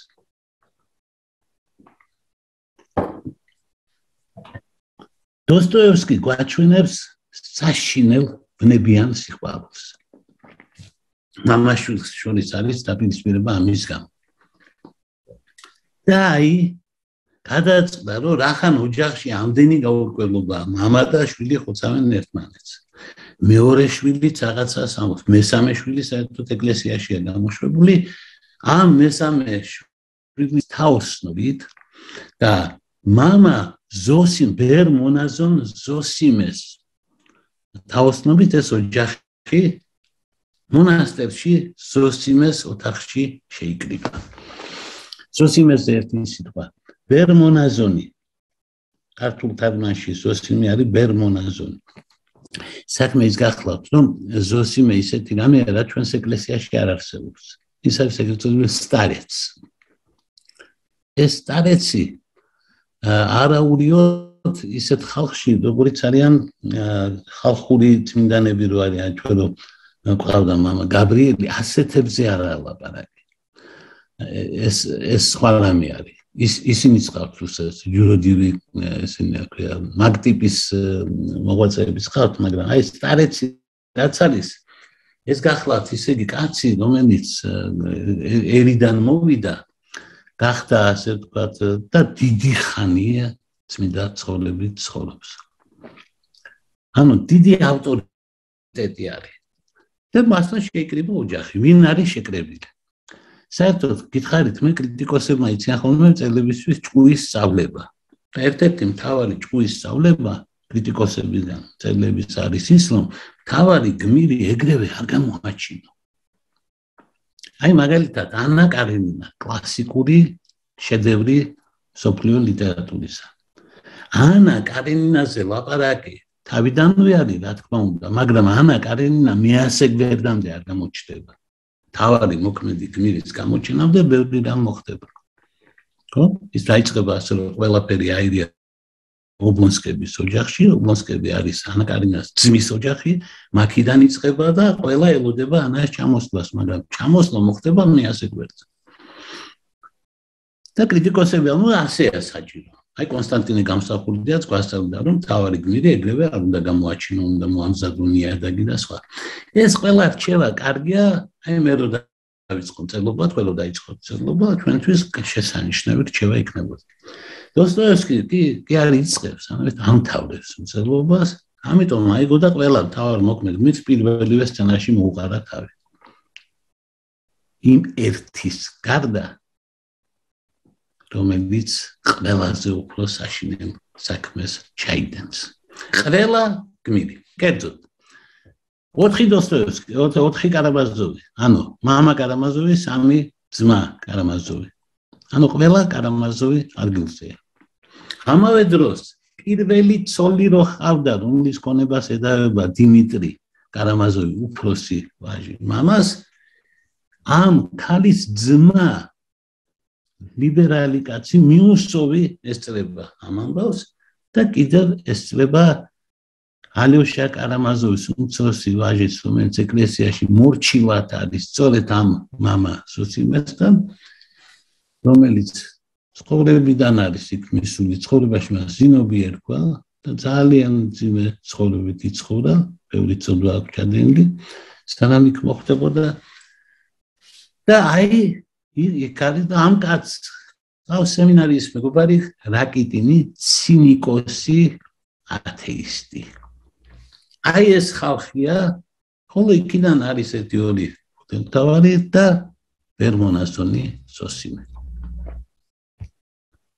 დიმიტრი ოდნავ დააგვიანებს, იმიტომ რომ სმერჯაკოვმა არასწორად უთხრა, როდის და რა ხდება და ეგრევე ბრალი დასდო მამას. ყველას გონია, რომ ფულზეა ლაპარაკი და კაცი ეუბნება, მე ფული საკმარისად გადაგიხადე, ეს არა მაქვს შენთან. მაგრამ მალევე ახსენებენ ვინმე გრუშენკას. ეს არის აგრაფენა სვეტლოვა, ეგეთი ქალი, რომელსაც სასიყვარულო სახელი აქვს კიდევ ასეთი გრუშენკა. და როგორც კი გრუშენკას ახსენებდა, იმ წუთას ატყდება მამაშვილს შორის უკვე ნამდვილი დაკა იმდენად, რომ დიმიტრი კარამაზოვი მონასტერში ითქვის წარმოუდგენელ ფრაზას. ეს ფრაზა русულად ჟღერს ასე: "Зачем живет такой человек?" რატომა ცოცხალი ასეთი ადამიანი? საპრეტენზია ღმერთთან. უფალო, როგორ შეიძლება ცოცხალი იყოს? როგორ შეიძლება შენ დაუსჯელად ტოვებდე ასეთ ადამიანს, როგორც არის ეს მაიმუნი არაკაცი ფიოდორ კარამაზოვი. პატარა გადახვევა გავაკეთოთ. რა გვარია ეს კარამაზოვი? ასეთ გვარი არ არსებობს. დოსტოევსკიმ ეს გვარი გამოიგონა. მოდი შევადაროთ ერთმანეთს გვარების საკითხში ტოლსტოი და დოსტოევსკი. ტოლსტოი ამოდენა მწერალი გვარების საკითხში არის პატარა ბავშვივით. მაგალითად თამაშობს. მაგალითად არსებობს დიდი რუსული გვარი ვალკონსკი. ტოლსტოი რო არ უჩივლოს რომელიმე ვალკონსკი ეს მე მგავს და რატო დახატეო, შეუცვალა ერთი ასო და დაარქვა ვალკონსკი. არის გვარი ობოლენსკი. ცნობილი თავადური გვარია უკდავყოფილი თეთრგვარდიული სიმღერით კორონეტ აბალენსკის სილაიჭეთკანია გალიცინი აბოლენსკი ეს გვარები უკდავყოფ სიმღერა ცნობილი გვარია ობოლენსკები გადააკეთა და გააკეთა იაბლონსკი ესა ტოლსტოი ასე იქცევა გულუფრთხილად მაგრამ ნაღდად დოსტოევსკი ცოტა უფრო რთულად ექცევა გვარებს მაგრამ შემთხვევითი არაფერი მასთანაც არ არის კარამაზოვი მან აიღო გვარიდან კირაკოზოვი ეს არის იმ ტერორისტის გვარი რომელსაც ალექსანდრე მეორეს ესრულა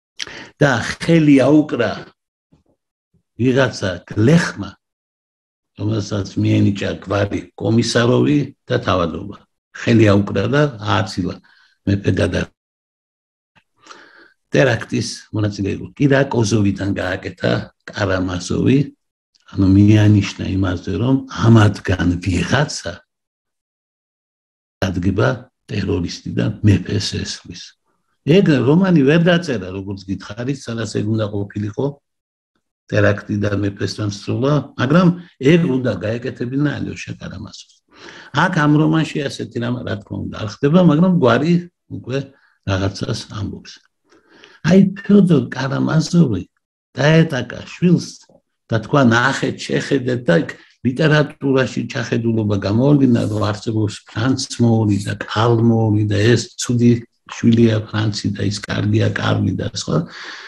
და უცებ შვილმა იკითხა ეს კითხვა რატომ არის ცოცხალი ეს ადამიანი აქ მოხდა ძალიან მოულოდნელი რამ მეუფე ადგა მივიდა დიმიტრი კარამაზოვთან რომელსაც თქვა მამა მოსაკლავიაო ფაქტობრივად და დაეცა მის წინაშე მუხლებს ამით მან პატივისცა იმ მომავალ ცოდვას და ტანჯბას რომელსაც განიცდის ადამიანი რომელიც მამას მოკლავს ანუ მან დაინახა დიმიტრი კარამაზოვი როგორც მომავალი ცოდვილი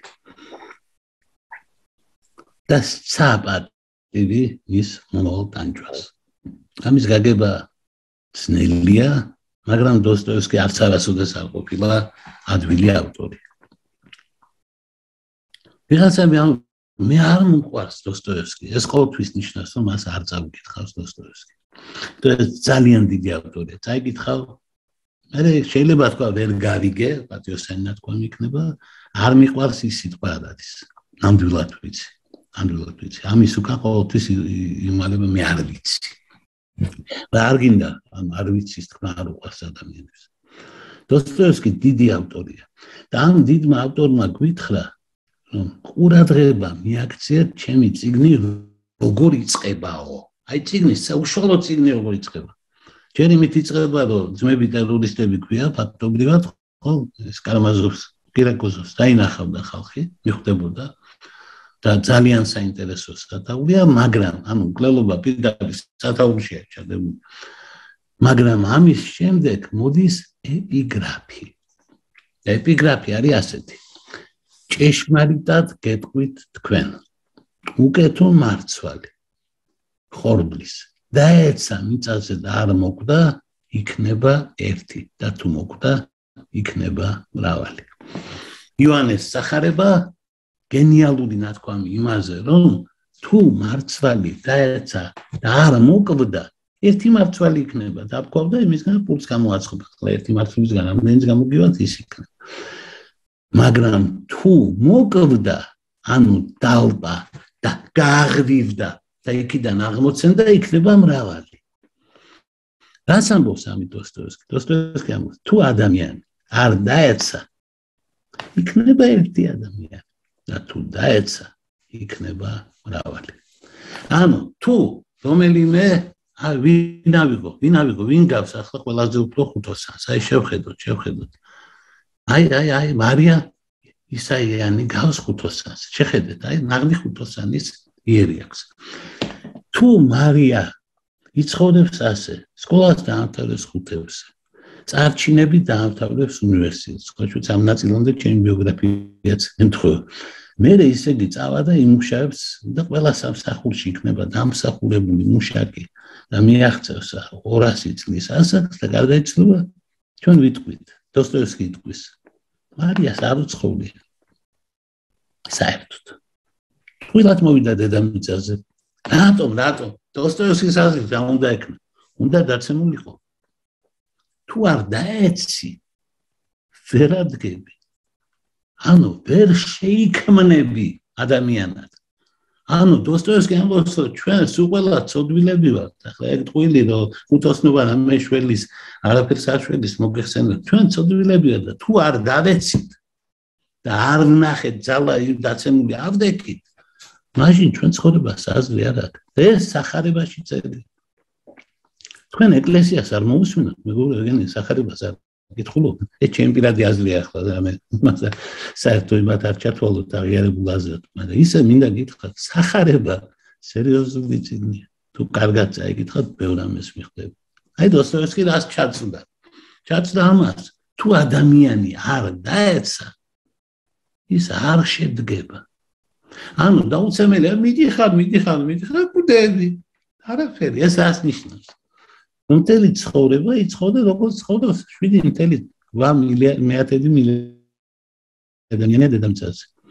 აქედან 7.799 რაღაცა იდე არ აზროვნებს საერთოდ. ანუ ცხოვრობს ისე როგორც საჭიროა. ჭამას, ხელფასი, შვილები, სამშობლო სიყვარული და ყველაფერი საჭიროა. ოღონდ აზროვნება არ იყოს. აბა აზროვნება რო იყოს. როგორ შეიძლება რომ კორუმპირებულმა პროკურორმა მაგალითად გაასამართლოს ქრისტე. როგორ შეიძლება? თუ აზროვნება, ხალხი რასაკეთებს და ხალხი რასაკეთებს გეტყვით. რო შემოვიდა ოსანაო და ოთხშაბათს უკვე დააპატიმრეს და შაბათს გაასამართლეს და კვირას ჯვარს გააკრეს. და ხალხმა თქვა ჯვარსაცვი იმ ხალხმა რომ ოსანაო უღერა, მე თქვა ჯვარსაცვი. რატომ არაზრუნებდნენ მეტი არაფერი აზროვნება რა არის გამბედაობა ადამიანი რა არის არ არის მოაზროვნე თუ ვინმე არაზრუნებს კანტმა თქვა მაგი მისი ბრალიეო ეს არ არის არც სკოლის არც ქუჩის არც კომკავშირის არც ივანიშვილის არც ბერძენიშვილის არავის ბრალი არ არის თუ ვინმე არ აზროვნებს და გაუნათლებელი ეს მისი ბრალია და რა იწვევს ამას ორინა ან ლაჩრობა ან სიზარმაცე დოსტოევსკის სულ თავიდანვე გვეუბნება ადამიანი უნდა დაეცეს და მე აღდგება მისი რომანები ასეთია დანაშაული და საჯელი რასკოლნიკოვი ცდარი თეორია შექმნა განახორციელა თავისი თეორია ნახა რომ თავისი თეორიის განხორციელებაშიც კი მატლი და პატარა ყოფილა, იმიტომ რომ ადამიანი რომ მოკლა სინძისმა შეაწუხა. მაგრამ რწმენა არანაირად მასთან არ მოდიოდა, სანამ ქუჩის ქალმა, რომელიც ცხეულს ხიდის, არ ასწავლა თუ რა არის ზნეობა. და გააცოცხლა და ადამიანობაში დააბრუნა. ირკვევა რომ ქუჩის ქალი თუნდაც შეიძლება ყველაზე დიდი ადამიანი იყოს დედამიწაზე. ეკლესიას ესეთი ამბები არ მოწონდა, ზნეობრივი საზოგადოება ამბობდა რას გავს ეს და ასე შემდეგ. მაგრამ უბრალოდ ჩვენი ლიტერატურა გაიხსენეთ. ნესტან დარეჯანს ჩვენ ვერავითარ შემთხვევაში ვერ ვიპოვიდით. ფატმანი რომ არ დაგხმარებოდა. ფატმანი ვინაა და რა ზნეობის ადამიანია თქვენ იცით? და რუსთაველი გეუბნება რომ ეგეთი ადამიანია საჭირო. ამგეთ ყოველთვის უნდა იცოდეთ რომ ყველა პირობითობა რასაც უმრავლესობა ამბობს არის სისულელე როდესაც საქმე მიდგება ადამიანზე. ადამიანი არის უმთავრესი ღირებულება. აი დოსტოევსკიც რას გვეუბნება რომ თუ კი კაცმა თქვა რომ ეს კაცი მოსაკლავია და თქვა რომ მე მოვკლავო რომც მოკლას რომ გააკეთოს ეს ამბავი მას კიდევ აქვს შანსი აღორძინდეს და მისგან ადამიანი წარმოიშვას. ამის რამდენიმე მაგალითი გვაქვს ამ რომანშიც, მაგრამ ეს უკვე როგორც ვხვდებით, ჩვეულებრივი ლაპარაკი არ არის. ეს ძალიან რთული სქემაა იმისა, თუ რა არის ადამიანი. რას ვერ ჭირთან ხუთოსნებს, კაცო, კაი ადამიანი, ცოტა არ ჩაუდენია ცხოვრებაში. დაიბადება ასეთი მეგობრებო, თქვენ დარწმუნებული ხართ, შეიძლება იყოს ადამიანი უცოდველი, რა თქმა უნდა არა, რა თქმა უნდა არა. ერთი და იგივე ადამიანი შეიძლება ცოდვილიც იყოს და უცოდველი და სხვადასხვა სიტუაციაში სხვადასხვანაირად მოიქცეს, ვინაიდან გმირობა სიტუაციურია და არა თანდაყოლილი თვისება. ვაჟამ რო თქვა მithვაქებ ვაჟკაცობასა არ იყიდება ფულადაო. დიახ, შეიძლება ფულად არ იყიდება, მაგრამ მე ერთი კაცი ვიცი, რომელიც მთელი ცხოვრება ამტკიცებდა, რომ ჰიტლერი ორ ფრონტზე ბრძოლას ვერ გავედავს, ამიტომ არანაირი ომი არ იქნება. წამოვიდა ის ტუტუცი ჰიტლერი და კიევის დაბომბვა დაიწყო 4 საათსა და 30 წუთზე, ხოლო ეს ჩვენი კაცი მეტროში ჩაძვრა და იქიდან ვერ ამოდიოდა. ამიტომ ომი საბჭოთა კავშირს გამოუცხადა არა სტალინმა, არამედ მოლოტოვმა, ხოლო შემდეგ ჩააწერიეს ომახიანი ხმით ლევიტანს და ის დაადეს ისტორიაში ამან გამოაცხადა სტალინის დავალებით.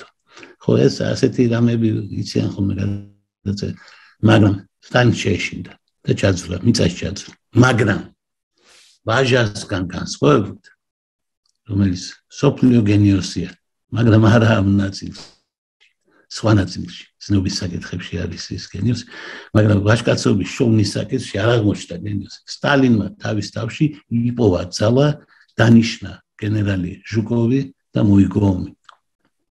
სწორედ იმით, რომ იპოვა თავის თავში ძალა, რომ ენდო ადამიანს პირველად ცხოვრება არ არის არასოდეს ენდო, მაგრამ ენდო სამხედრო რუსის მეფის გენერალ ჟუკოვს ენდო.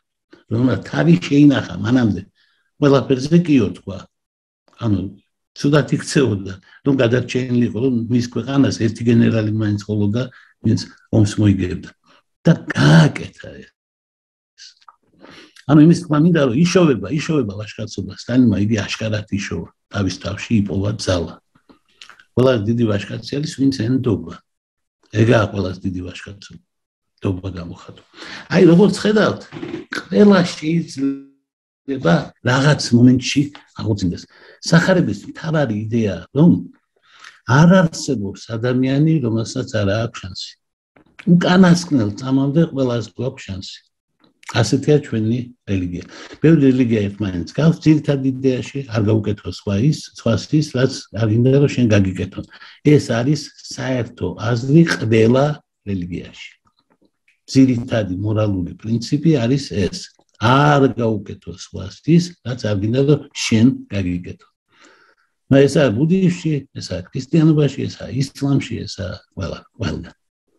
ბევრი რამ არის საერთო, მაგალითად უმცირესობებისადმი დამოკიდებულებაში ბევრი რელიგია ერთმანეთს გავს, არის მეტნაკლებად შერბილებული ვერსიები მაზდიანობასა და განსაკუთრებით ბუდიზმში, თქვათ ჰომოსექსუალიზმის რაღაცის ასეთის მიმართ, მაგრამ მთლიანობაში რელიგია წინააღმდეგია. არის ერთადერთი რამ, რომელიც ქრისტიანობას სერიოზულად გამოარჩევს ბევრი რელიგიისგან, მსოფლიო რელიგიებისგან, ეს გახლავთ ის, რომ ადამიანს აქვს შანსი ბოლომდე. და რომ ბოროტება კაცმა რომ თქვას, არ არსებობს ის სიკეთის ნაკლებობა და არა თავისთავადი ძალა. თორე აგერ მაზდიანობაში სიკეთის ღმერთი და ბოროტების ღმერთი ორი ღმერთია და ერთმანეთს ებრძვიან და შენ ხან ერთისკენ ხარ და ხან მეორისკენ და საინტერესო ჩვენ წინაპრების რელიგიაც იყო. დავიზოთ, ვარსკენი მაზდიანი იყო როგორც გახსოვთ. მოკლედ ფიოდორ დოსტოევსკი იყენებს ყველაზე უფრო ღრმა ქრისტიანულ იდეას მე-11 ჟამის მუშაკის შესახებ. მე შეგახსენებთ რა არის ეს ამბავი.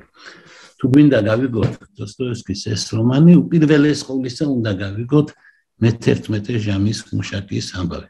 სახარებაში არის მოცემული ასეთი ამბავი, რომ სასופველიო ძალიან გავს ვენას, რომელშიც შეიყვანა ხალხი უფალმა ამის პატრონმა, რომელიც პირდაპირ ღმერთის ასე ვთქვათ სიმბოლოა, სამუშაოდ.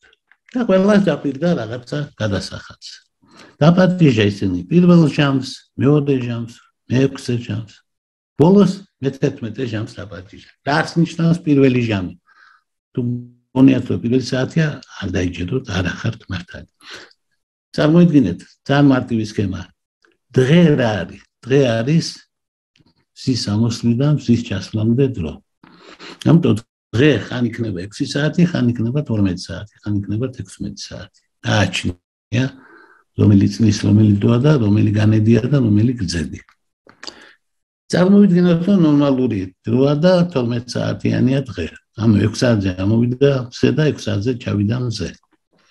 მაშინ ამ 12-ის 1 მე-12 იქნება 1 ჟამი, ამ საათი და იქნება ჩვენი საათის ტოლი და პირველი ჟამი იქნება დილის 6 საათი. ხოლო მე-11 ჟამი იქნება საღამოს 5 საათი. ასე რომ გადავიყვანოთ ამ თანამედროვე დროზე თხრობა და ვთქვათ, დაიბადა პატრონმა ვენახისა 6 საათზე დილას ხალხი და უთხრა მოგცემთ გადაგიხდით კარგად თუ იმუშავებთ. მერე დაიბადა 9 საათზე, მერე 12-ზე და ბოლოს 1 საათი რო დარჩა სამუშაო მე-11 ჟამს, ანუ საღამოს 5 საათზე დაიბადა ხალხი, მათ 1 საათი იმუშავეს და დამთავრდა მუშაობა 6 საათზე ჩავიდა მზე. მოვიდა კაცი და თქვა, პირველები სასუფეველში შევლენ მე-11 ჟამის მუშაკები. მერე ისინი ანუ ყველას გადაუხადდა, რასაც დაპირდა. მაშინ პირველი ჟამის მუშაკებმა თქვეს, ეს რანაირი სამართალია, ჩვენ მთელი დღე ვიმუშავეთ 12 საათი. იმათ იმუშავეს 1 საათი და ერთნაირი გასამჯელო მივიღეთ. ხოლო უფროსმა უთხრა მას, ასეთი რამ, ჩვენ პირობა გქონდა, რომ იმუშავებდით, მე გადაგიხდით. მე თქვენ არ მომიტყუები ხართ, რაც შეკრიბდით, რასაც შეკრიბდით, ის გადაგიხადეთ. და თქვენ კიდევ დაუთ, რატო დაუთ? შენ რაში გადავდებს იმ რა მიიღო და რა და შენ რასაც შეკრიბდით, ის ხომ მოგეციმე. ანუ რა იქნება თურმე? წინანი უკან და უკანანი წინ.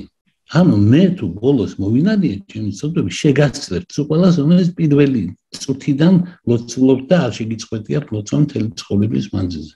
აუცილებლად შეგასწრებთ. რატომ? მე უფრო ნამდვილი ვარ. თქვენ არაფერიც არ ახართ. თუ სულ ლოცულობდით და სულ წესიერად იქცეოდით, ეს იმას ნიშნავს, რომ თქვენ ადამიანი არ ახართ. ვიღაცა აპარატი ხართ, შემოპარული, რომელსაც არც გული გაქვთ, არც ნევა და არც თირკმელი. ხო ხვდებით რას ვამბობთ? დოსტოევსკი ამბობს, რომ ის კი არა ადამიანი. აი მაგალითად როგორ უწყინვალესი სახე შექმნა ამისი. შემოიყვანა პროკურორი, რომელიც ყველაფერს ძალიან სწორად ლაპარაკობს და უდანაშაულო კაცს მიუშის. 6 თვეს მერე მოკვდება. ის დასჯის. იმიტომ რომ პროკურორი როგორია, ბავშვობიდან რომ აწვებას იმართლეს, რომ იცის. მან იცის როგორაა ყველაფერი. და არის ადამიანის თავარი პრობლემა. ადამიანის თავარი პრობლემა არის ცოდნის პრობლემა. ადამიანს გონია რომ იცის. სოკრატემ თქვა სიტყვით. კინდინევო მენ გარხემონუდენ კალონკაგათონეიდენაი. ვეჭვო რომ რომელიმე ჩვენგანმა რამე იცოდეს სრულყოფილად. მაგრამ მე ვიცი რომ ეს ყველაფერი არ ვიცი. ხოლო ვიღაცას გონია რომ იცის, ამიტომ მე უფრო ჭკვიანი ვარ ვიდრე ვიღაცა, ვისაც გონია რომ იცის, მაშინ როდესაც მე ვიცი რომ არ ვიცი. რაც უფრო მე წიგნს წაიკითხავ, მით უფრო უვიცი გახდები. ფაუსტის დასაწყისი წაიკითხეთ, იქ ნათქვამია რომ ისწავლე ეს დარგი, ის დარგი, იურისპრუდენცია, მედიცინა, ღვთისმეტყველება, მაგრამ რა ბრიხვიც ვიყავი, ის ბრიხვი თავში ვერაფერი მაინც ვერ გავიგე. რატომ ხდება ასე? იმიტომ რომ ცოდნა იმოდენა, რომელსაც ერთი ადამიანი ვერ დაიტევს ვერავითარ შემთხვევაში. და თუ კი ვინმე ამბობს, რომ მე მცოდნე და განათლებული ვარო, ეს ნიშნავს, რომ მას ერთი წიგნი აქვს წაკითხული, ამისიც არ აქვს წაკითხული. როგორც წესი, ეგენი ტრაბა ხოლმე. ცოტა წიგნის მკითხველებმა იციან ხოლმე ტრაბახი. ბევრ წიგნს რო წაიკითხა, იმას მიხვდები, რომ ყველაფერი ვერ გაწოდინება გამორიცხული.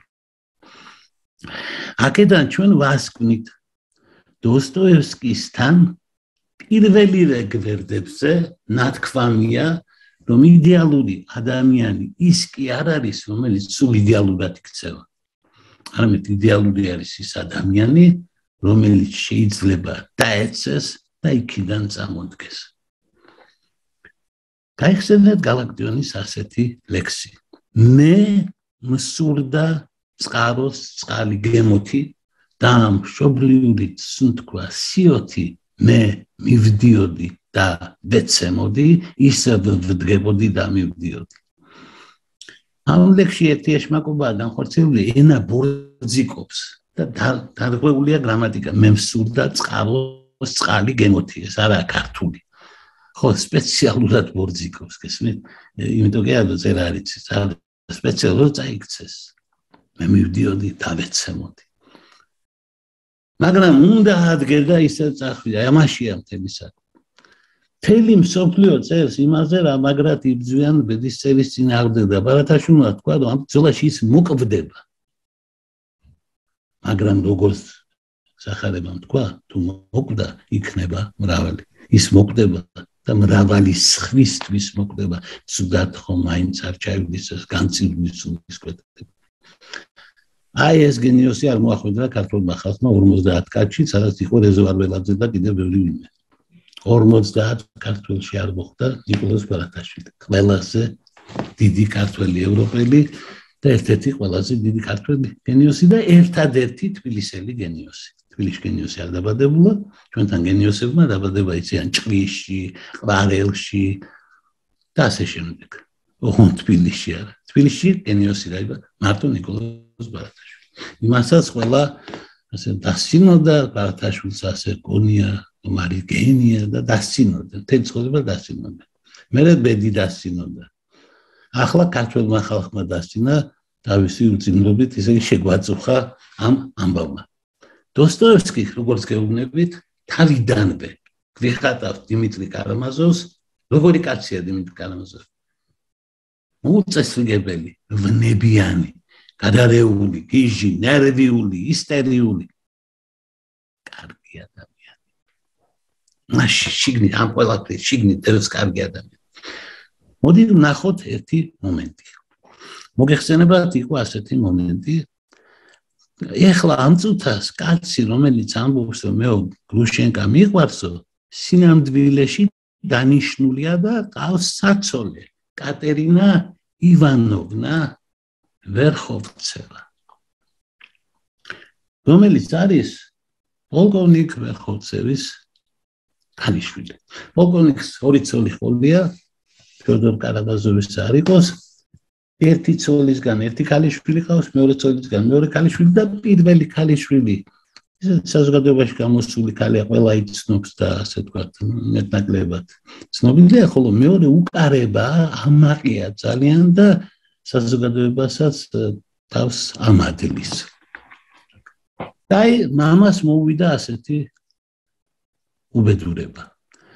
ფული რო ჩამოდიოდა მთელი გარნიზონისთვის და პოლკოვნიკი პოლკს მეთაურობდა ბუნებრივია, მთელი გარნიზონის ფული რო ჩამოდიოდა, ის აძლევდა ვაჭარს, რომელიც ამ ფულს დაატრიალებდა, მოგებას ნახავდა, ეს ამ კაცს უბრუნებდა იმაზე მეც, რაც ჩაიბარა, ეს კაცი დაარიგებდა ხელფასს და რაც მორჩებოდა, ეს იყო მისი, ასე ვთქვათ, საქმე და არაფერს არ აშავებდა თითქოს და ფული მეტი ჰქონდა, ვიდრე სახელმწიფო უხდიდა. და ეს შესანიშნავი სქემა მუშაობდა, სანამ ერთ ჩვენი დღეს რაც ჩააბარა ფული, იმ კაცმა კი მიაწვია, მაგრამ დაიკარგა ეს ფულიც კი დაიკარგა, არა თუ არ არის ფული დაიკარგა და 4,500 მანეთი დაიკარგა. უკვე თვითმკვლელობას სცადა, იმიტომ რომ ღირსების საკითხია, ფულის საკითხი და აუცილებლად სამხედრო კაცმა უღირსებო საქციელის მერე თავი უნდა მოიკლას. როდესაც დოსტოევსკის პერსონაჟმა დიმიტრი კარამაზოვმა, რომელსაც ახლახან მამამ გამოუგზავნა დედის ფულებიდან 6,000 მანეთი, შეუთვალა პოლკოვნიკს, შენი უმცროსი ქალიშვილი პირადად მოვიდეს ჩემთან და იმას მივცემ ფულს. მე ყველა ვხვდებით, რას ნიშნავს სიტყვები შენი ქალიშვილი პირადად მოვიდეს. ეს ნიშნავს, მეგობრებო, რომ წამოსვლის წინ ყოველ შემთხვევაში ტანი უნდა დაიბანოს და საცვლები გამოიცვალოს. ამას ნამდვილად ნიშნავს, იმიტომ რომ ეს არ ნიშნავს იმას, რომ ჩვენ ვილაპარაკებთ პოეზიას. ეს აშკარად ნიშნავს იმას, რომ პირადად მოვა და თავის ქალწულობას მე ჩამაბა, ხო უკარება. ხო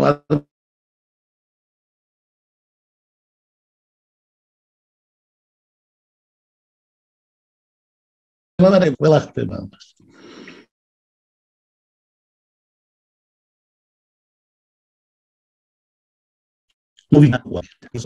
რა თქმა უნდა, ბევრჯერ მოქცეულა ალბათ ასე, რომ ქალის სახში მოვიდა, ხელიდან როგორ დაუძვრებოდა. მაგრამ დიმიტრი კარამაზოვმა ფული მისცა და უთხრა, არაფერი არ არის საჭირო და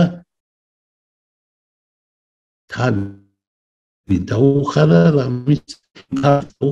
ამის მერე ვიღაცა ნათესავი გარდაეცვალა და ეკატერინე ივანოვნა უცებ გახდა ძალიან დიდი მემკვიდრეობის პატრონი და თვითონ შესთავაზა დიმიტრი კარამაზოვს თავი როგორც საცოლე.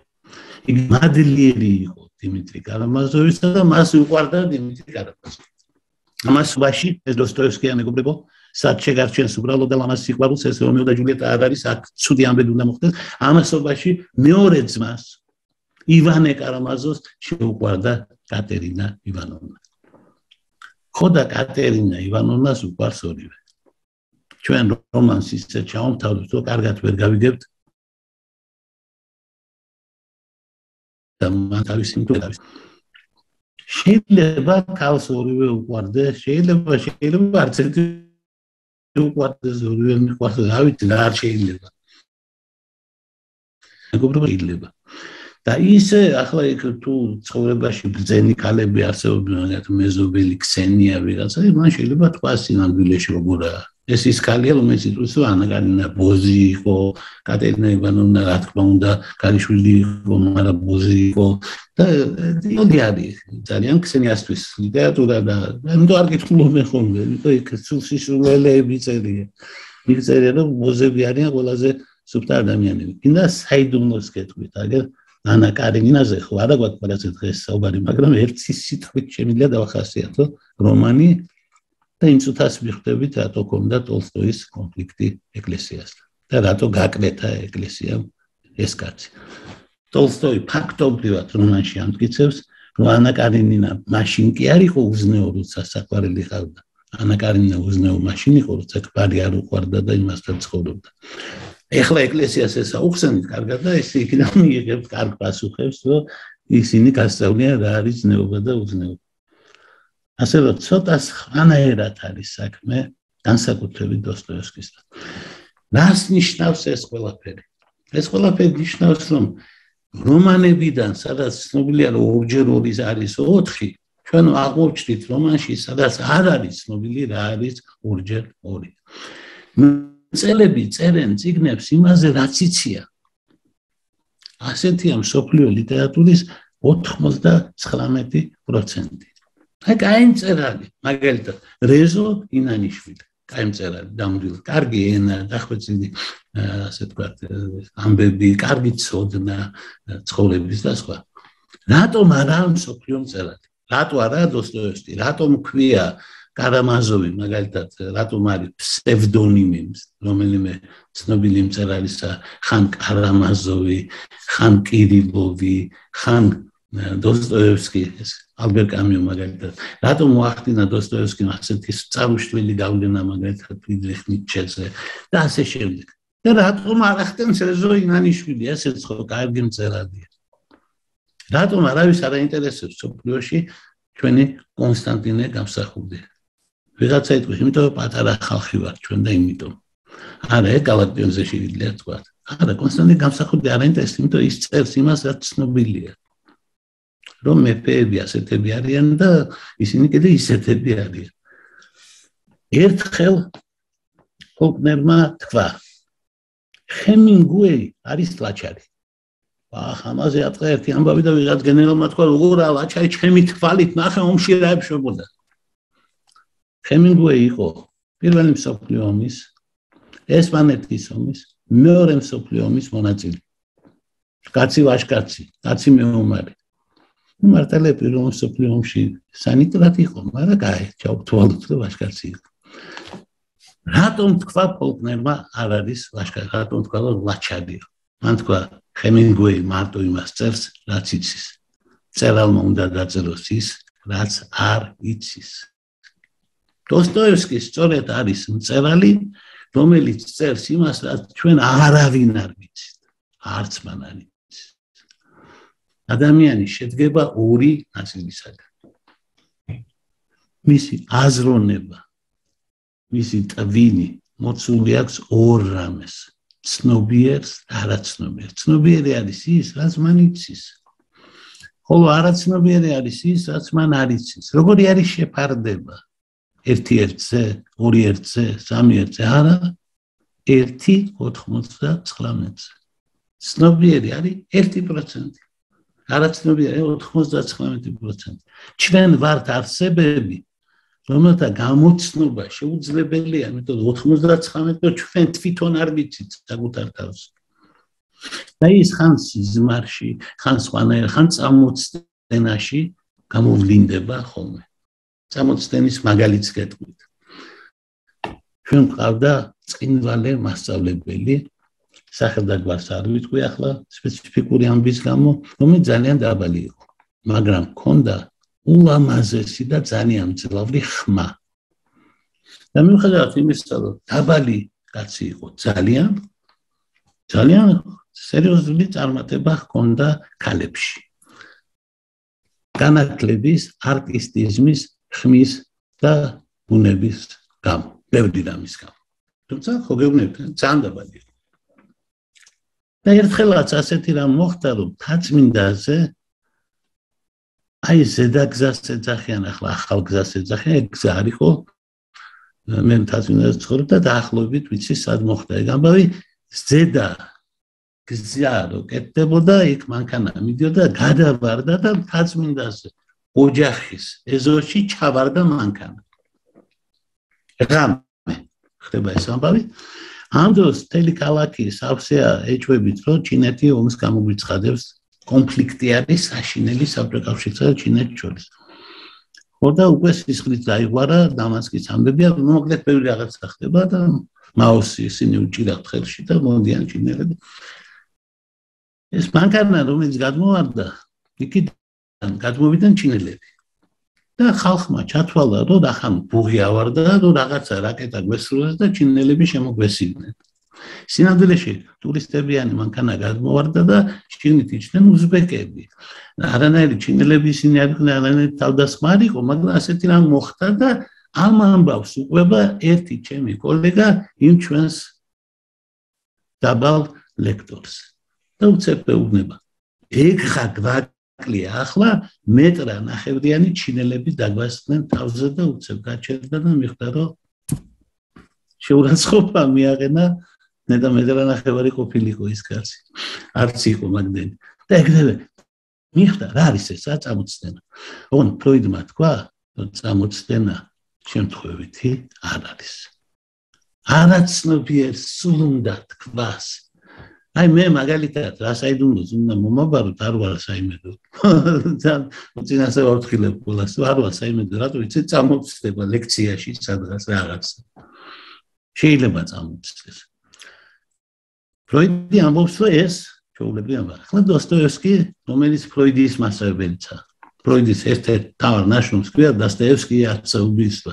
დოსტოევსკი და მამის მკვლელობა. რას მასწავლის დოსტოევსკი? აი ამ წიგნში. ის გვასწავლის ასეთ რამეს, რომ ადამიანის საიდუმლოა. აგერ შეხედეთ ამ ბიჭს. ნახეთ რა კარგი ბიჭია ალიოშა კარამაზოვი. და ახლა გამოვცადოთ ალიოშა კარამაზოვი, კაი ბიჭი ალიოშა კარამაზოვი. ის ელაპარაკება თავის ძმას, რომელსაც ქვია ივანე კარამაზოვი, რომელიც როგორც ჩანს უფრო ათეისტია ვიდრე მორწმუნე. რომელსაც დაუწერია პოემა სახელად დიდი ინკვიზიტორი და უყვება ამ პოემას თავისი სიტყვებით. ესპანეთში მე-16 საუკუნეში ჩამოსულა ქრისტე. არა მეორედ მოსვლის პროგრამით, არამედ ისე. და ნახა რომ ისევ ის ხდება. ნახა რომ ხალხი ისევ ავათა, ხალხს ისევ უჭირს და სხვა იცნეს და დაიწყო რასაც აკეთებს სულ. კურნალობა, ბრმებს თვალი აეხილათ, ხეიბრებმა გაიარეს და ბოლოს ერთი ხალი მივარდა და 7 გამიცოცხლა და 7 წლის გოგონა იყო მკვდარი და გაუცოცხლა. უცებ გაირღვა ხალხის წრე, მოვიდა დიდი ინკვიზიტორი, კარდინალი 90 წლისა და შეიპყრეს ქრისტე. და ხალხმა, რომელიც მანამდე ამბობდა ქრისტე და რომელსაც ბავშვი გააცოცხლა რაღაცა, თქვა კარდინალმა შეიპყრო ქრისტე. და არაფერი. ახლა ვისაც იმედი აქვს, რომ სააკაშვილის გამო ხალხი ქუჩაში გამოვიდა, სააკაშვილის გამო ქრისტეს გამო არ გამოვიდნენ. არაფერი. ანუ ის ხელისუფალი, ის სიკაული ხელისუფალი მიაჩნიათ, რომ ქრისტეს დაპატიმრების უფლებაც აქვს. ხალხი ხელისუფლების მონა. და მოკლედ დააპატიმრა ქრისტე და გაურჩია საქმე კარდინალმა და უთხრა, შენ ადამიანებს მიეცი თავისუფლება. ჩვენ არა ვართ თანახმა. რას ნიშნავს მისცა თავისუფლება? ჩვენ როგორ ვართ თავისუფალი? ჩვენ ასე ვართ თავისუფალი. მე შემიძლია მოვკიდო რომელიმე თქვენ გასხილი და გადავაგდო მაგალითად ფანჯრიდან. ღმერთი მე არ გამაჩენებს. თუ თქვენი ხელმძღვანელები, მასწავლებლები და ვიღაცა დაგვეხმარება და გადაგარჩენთ, ხო კაი, თუ არა მე ამას ჩავიდე და მე რა მოხდება? მე იქ წავდგები უფლის წინაშე და გამასამართლებენ და გამიშვებენ ჯოჯოხეთში. ყველაზე მნიშვნელოვანი ამ საქმეში არის ის, რომ ადამიანი თუ არ არის თავისუფალი, მაშინ იგი არ არის ადამიანი. ანუ ასეთი საშიშია თავისუფლება და მაინც აუცილებლობა. ეს სულ დოსტოევსკია. საბოლოო ჯამში რა მოხდება ამ რომანში? საბოლოო ჯამში ამ რომანში ვიღაცა მოკლავს საშინელ კაცს მაიმუნს ფიოდორ დოსტოევსკის კარამაზოვს და რა თქმა უნდა ეს ამბავი დაბრალდება დიმიტრი ამბობდა სულ მოკლავ. მეტიც ერთხელ 18 წელიც დაწერა კატერინა ივანოვნას მიწერა რომ მე მაგას მოკლავ პულს მაინც ვიშოვე მაგას მოკლავ და მაგის პულს ავიღებ და საქმე ისაა კატერინა ივანოვნა ცვიერად შეაპარა ფული იცოდა რომ დაჰარჯავდა და ახლა იქით აქვს ვალი. მანამდე კატერინა ივანოვნას ქონდა მორალური ვალი. ახლა დიმიტრი ფიოდოროვიჩს აქვს ფინანსური ვალი.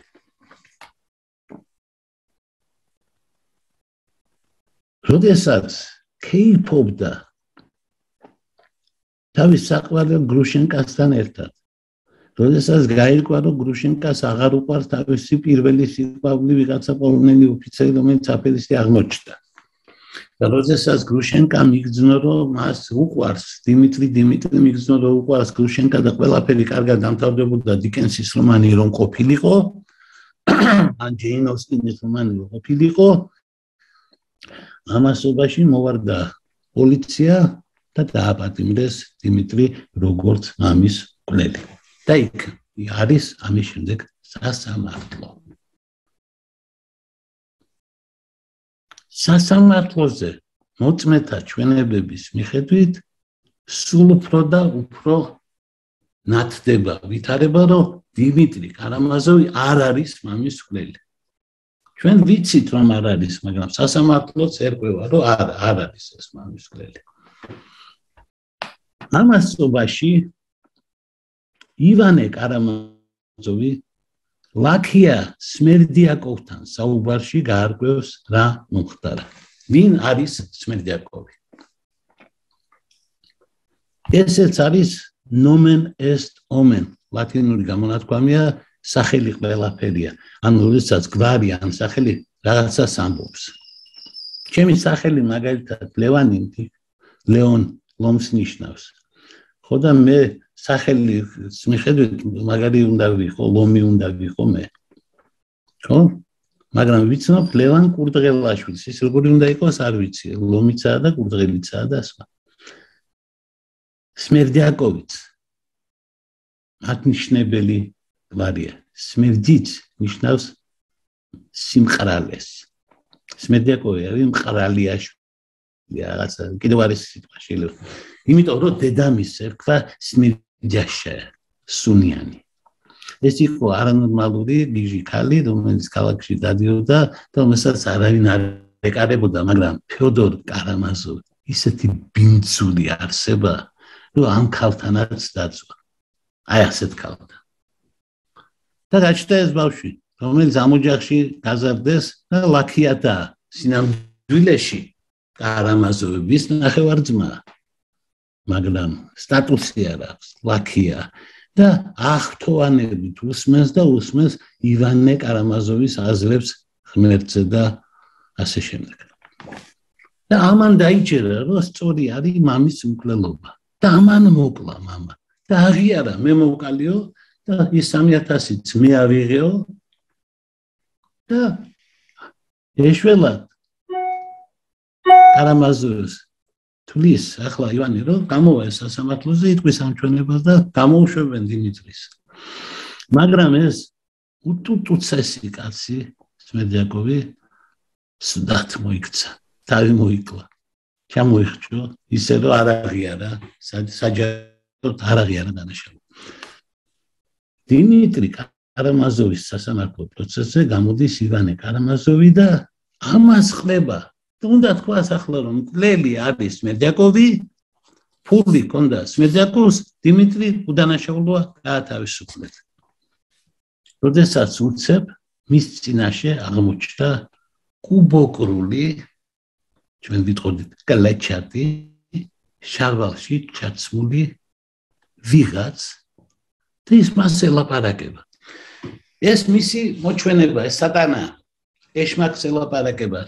ივანე კარამაზოვის სასამართლო პროცესზე, მაგრამ ამ ეშმაკებს და აჩრდილებს ათვისება. ჩვენ მათ დავხედავთ.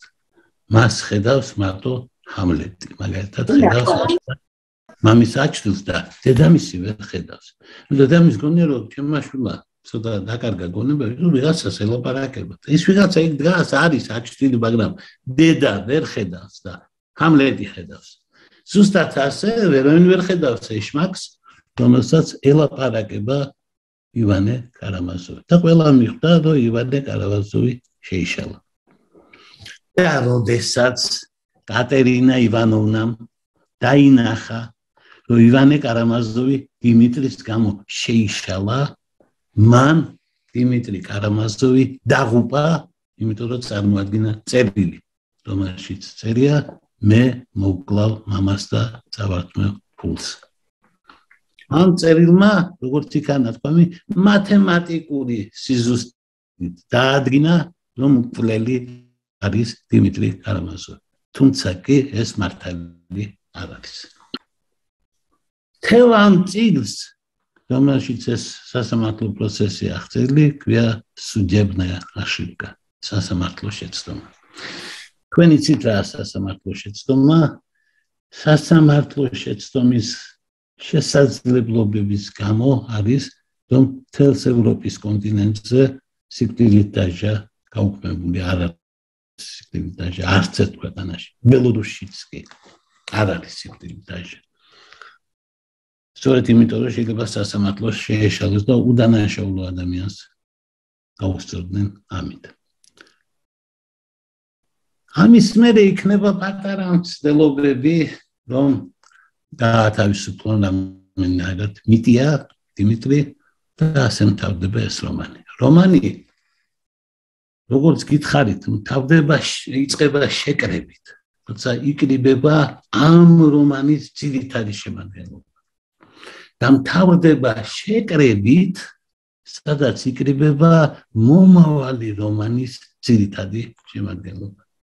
ანუ ბავშვები და ალოშა კარამაზოვი. და ისტორია. ერთხელ დიმიტრი კარამაზოვმა ეჭვი შეიტანა, რომ კაპიტანმა სნეგირიოვმა რაღაცნაირი ფინანსური დახმარება გაუწია მამამისს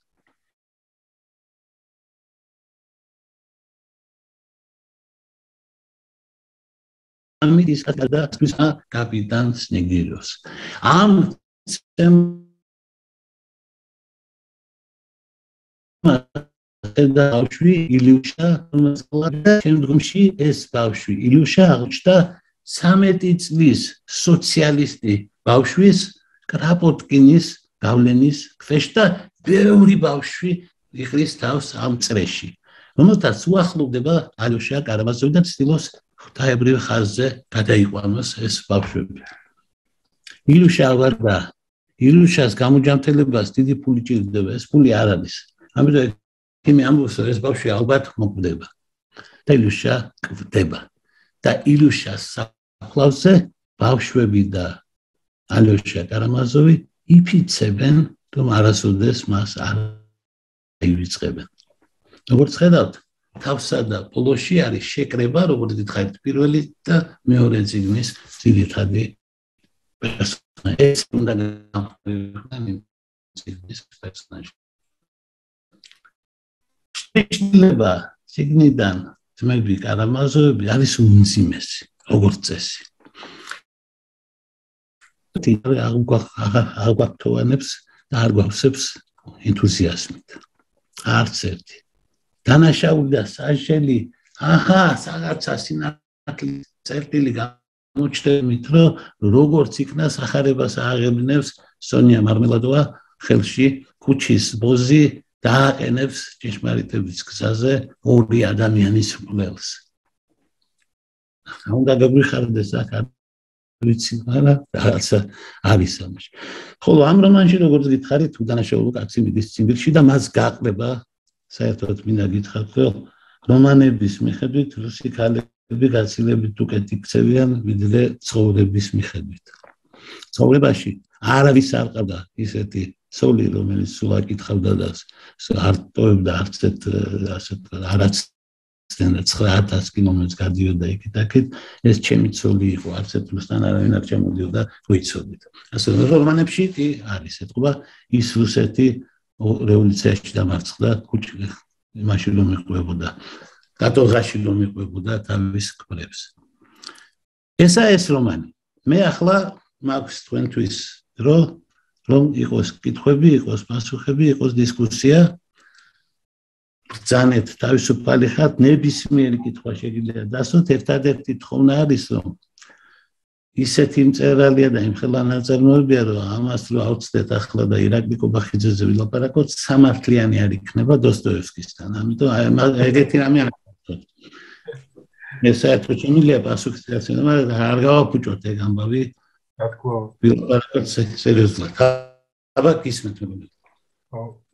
პრინციპში პირველ რიგში ორმაგად უფრო დიდი მადლობა, რომ ამდენი დრო დაგვითვეთ თქვენი რეჟიმიდან გამომდინარე და რაც მე მქონდა პრინციპში კითხვები ეთყობა ესე ვთქვა ჩემს გულში იჯეკით, რომ ზუსტად ჩამოწერილი რაც მქონდა რომ მეკითხა თქვენთვის, ეს განავსეთ ძალიან მშვენივრად ეს ყველაფერი და მადლობელი ვარ. დანარჩენებს მეგობრებო გთხოვთ, რომ კითხვები დაუსვათ ბატონ ლევანს, ჩემზე უფრო კარგად მე მგონი ყველა იცნობს დანარჩენი, მე პირველად შევხვდი და ძალიან მიხარია. მოკლედ კითხვებზე გადავიდეთ. თანმიმდევრობა რო არ გაირღვეს, ამის ხელი ავწიოთ ან რაღაც როგორც არის, გავაკეთოთ ესე. დაუსვათ კითხვები. ისმენთ. ნინოს უნდა კითხვის დასმა გოლიაძეს. ისმენთ ნინო. პირველ რიგში მოგესალმებით, ბატონ ლევან, ძალიან დიდი მადლობა. მე ბოლოსკენ შემოგია ერთ-ერთი სიმართლე რომ გითხრათ, ეს პირველი ნაწილი რა და როგორ განიხილეთ, დიდად ვერ მოვისმინე. მე კიდე კითხვა მექნებოდა თქვენთან. მაინტერესებს, აი, სამივე ძმა რეალურად რადიკალურად განსხვავებული არის ერთმანეთისგან.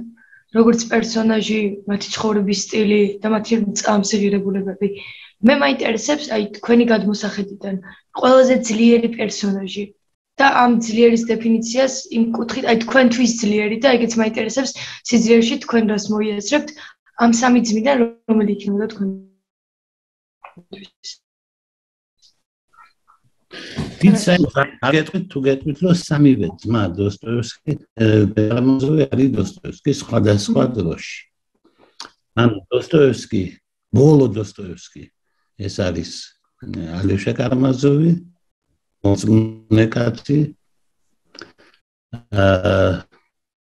თელი ცხოვრების დოსტოევსკი ესა ივანე კარამაზოვი, ყველაზე ჭკვიანი ძმა და ყველაზე სკეპტიკური და ავტორი საშინელი პოემისა, რომლის მიხედვით ირკვევა, რომ ეკლესიას ქრისტე ეზიზღება და რაც დაჭერა და სეცხლზე დაწვას უპირებს და დიმიტრი კარამაზოვი, დოსტოევსკის ახალგაზრდობა. მე ვერ ვიტყვი, რომ აქედან რომელიმე უფრო ძლიერი გააჩნია რაში. რწმენაში ალეშა კარამაზოვია ყველაზე ძლიერი, აზროვნებაში ივანე კარამაზოვი, ხოლო მოქმედებაში და ენერგიაში დიმიტრი კარამაზოვი.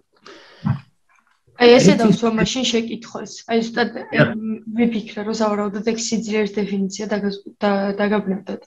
აი მე მაგალითად მე მყავს ჩემი ფავორიტი ამ სამი ძმიდან და ეს ალბათ შინაგანი ღირებულებების თანხვედრის თემაა, რომ რაც უფრო მეტად შენ გგავს პერსონაჟი, შეიძლება მაგის გამოც უფრო მეტად მოგწონს იგი.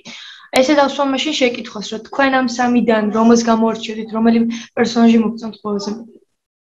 მე ამ სამიდან ჩემთვის ყველაზე ახლობელი არის დიმიტრი კარამაზოვი. მე საერთოდ თვითონ არ დიდი ცოდვებით შემჩნეული არ ვარ, მაგრამ მე მესმის ამ კაცისა ყველაზე უფრო მეტად. რაც შეეხება იმას,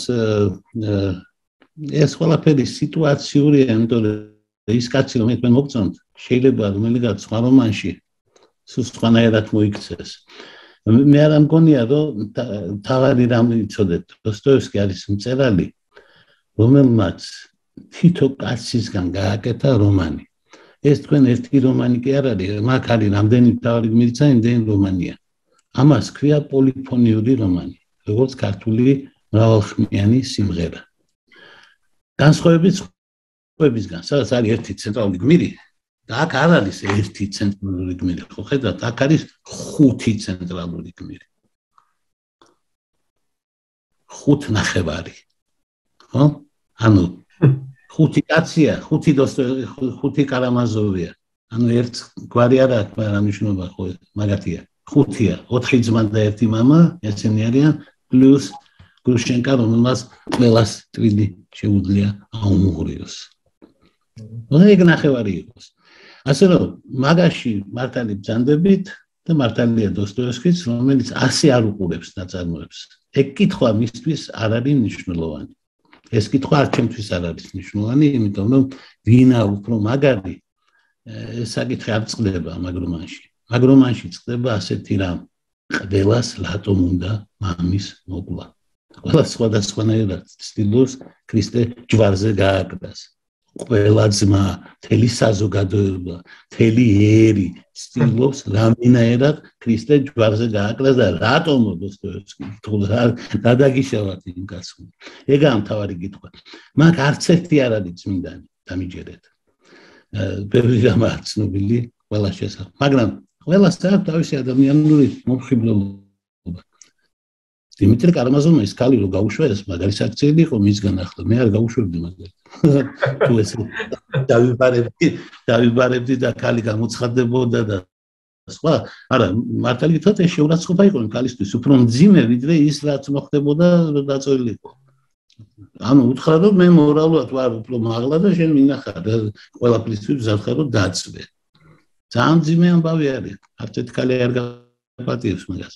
ისე როგორც საფრანგეთში ლიფტში მარტო რო დარჩენდა ქალს ქათინაური არ უთხრა არ გაპატიებს და ამერიკაში ქათინაურს ეთყვი და 3 წელი ვიცხოვდი და მაგ ქათინაურების გამო კინაღამ დამჭიდეს ისე და მე ვისწავლე აღარ ვუნებოდი არავის არაფერს ყველაზე ლამაზ ქალსაც კი არ ვუნებოდი ზეთა ლამაზი ხა შეიძლება მე გავერკვიე კანონებში თუ შენზე არაა დაქვემდებარებული შენს უფრო შეგიძლია უთხრა იმას დაჟიან რამე რო შენ არაფერი მაგრამ მე 24 კაცი მექვემდებარებოდა და კარგზეული მქონდა მე თქვა ლამაზი კაბა გაცვია არა კარგია შენი კომპიუტერი ეგეც არ შეიძლება ამაზი თვალები გაგვდა ეხო საერთოდ ძალიან თამარ კვარაცხელიას აქვს ხელიაცები პირველ რიგში დიდი მადლობა ბატონ ლევან ეს დრო რო დაგვითმეთ და მართლა ძალიან სასიამოვნოა თქვენი მოსმენა ყოველთვის მე ანუ ცოცხალ რეჟიმს ესე ვთქვათ კორონამდე დავსწრები ვარ თქვენს ლექციას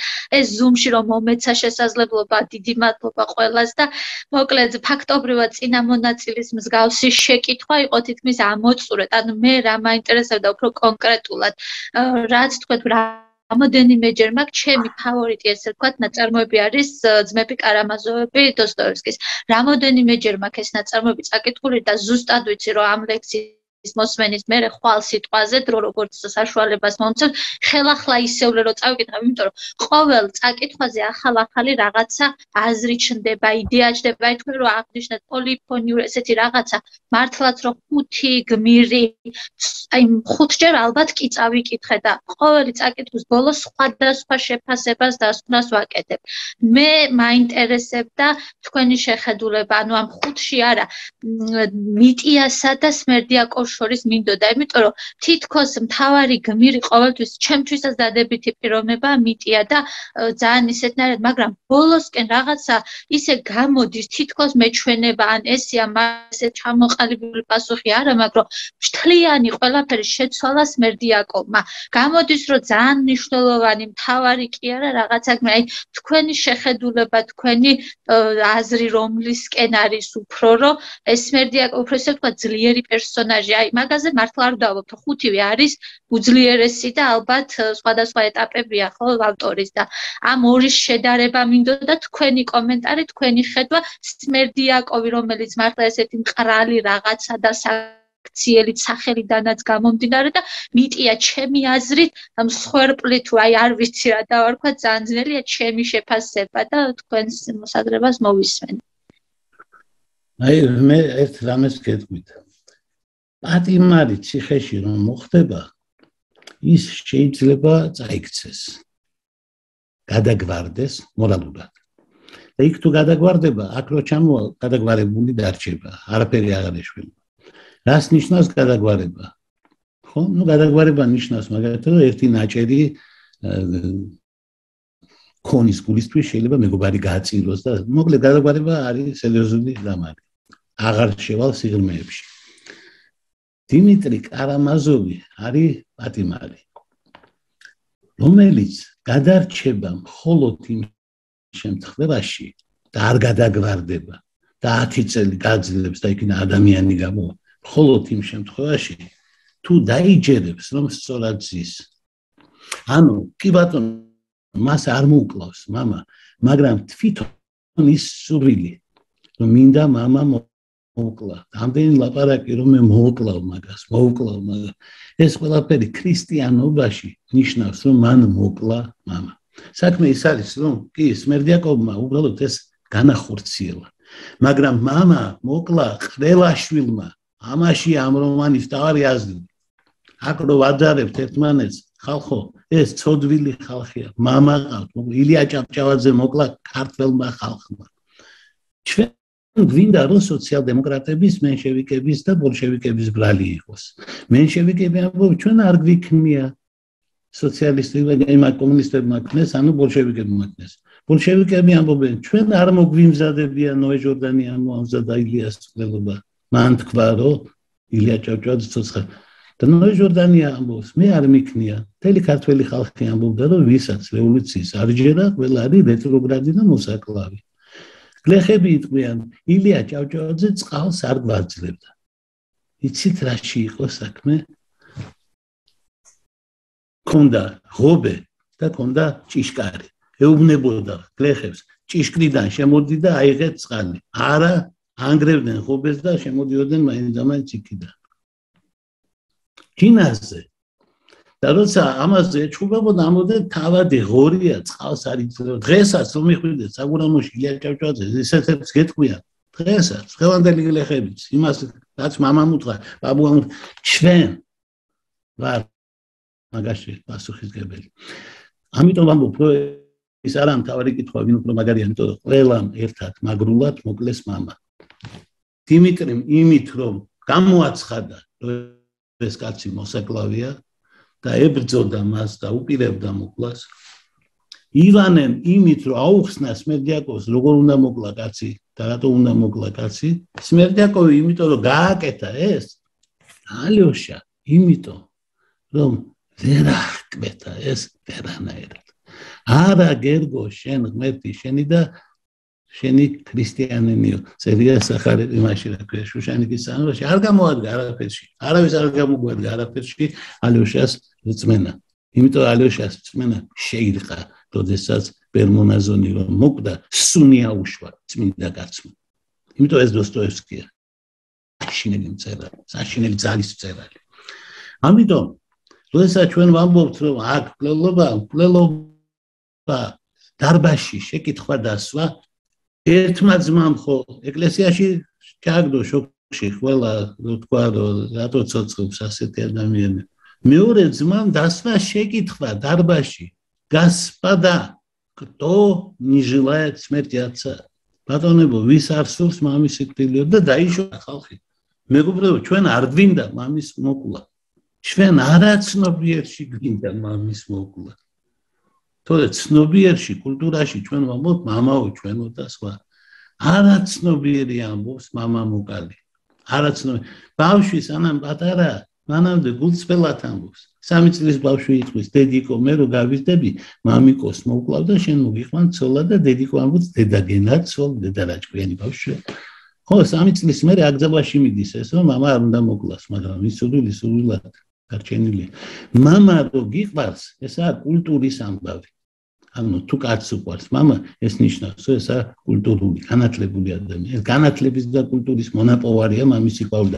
თუ ვინმე ტრაბახობს, დედა მიყვარსო, კაცებიდან. ისინი დეგენერატები არიან, იმიტომ რომ დედა როგორ შეიძლება არ გიყვარდეს. რას ქვია დედა გიყვარს? რასაც ტრაბახოა ესა. როგორ შეიძლება არ გიყვარდეს ადამიანი, ვინც სიცოცხლე გაჩუქა და ვინც იყავი შენ 9 თვის განმავლობაში. იქი-ჯექი წყნარად და კარგად. ბედნიერად.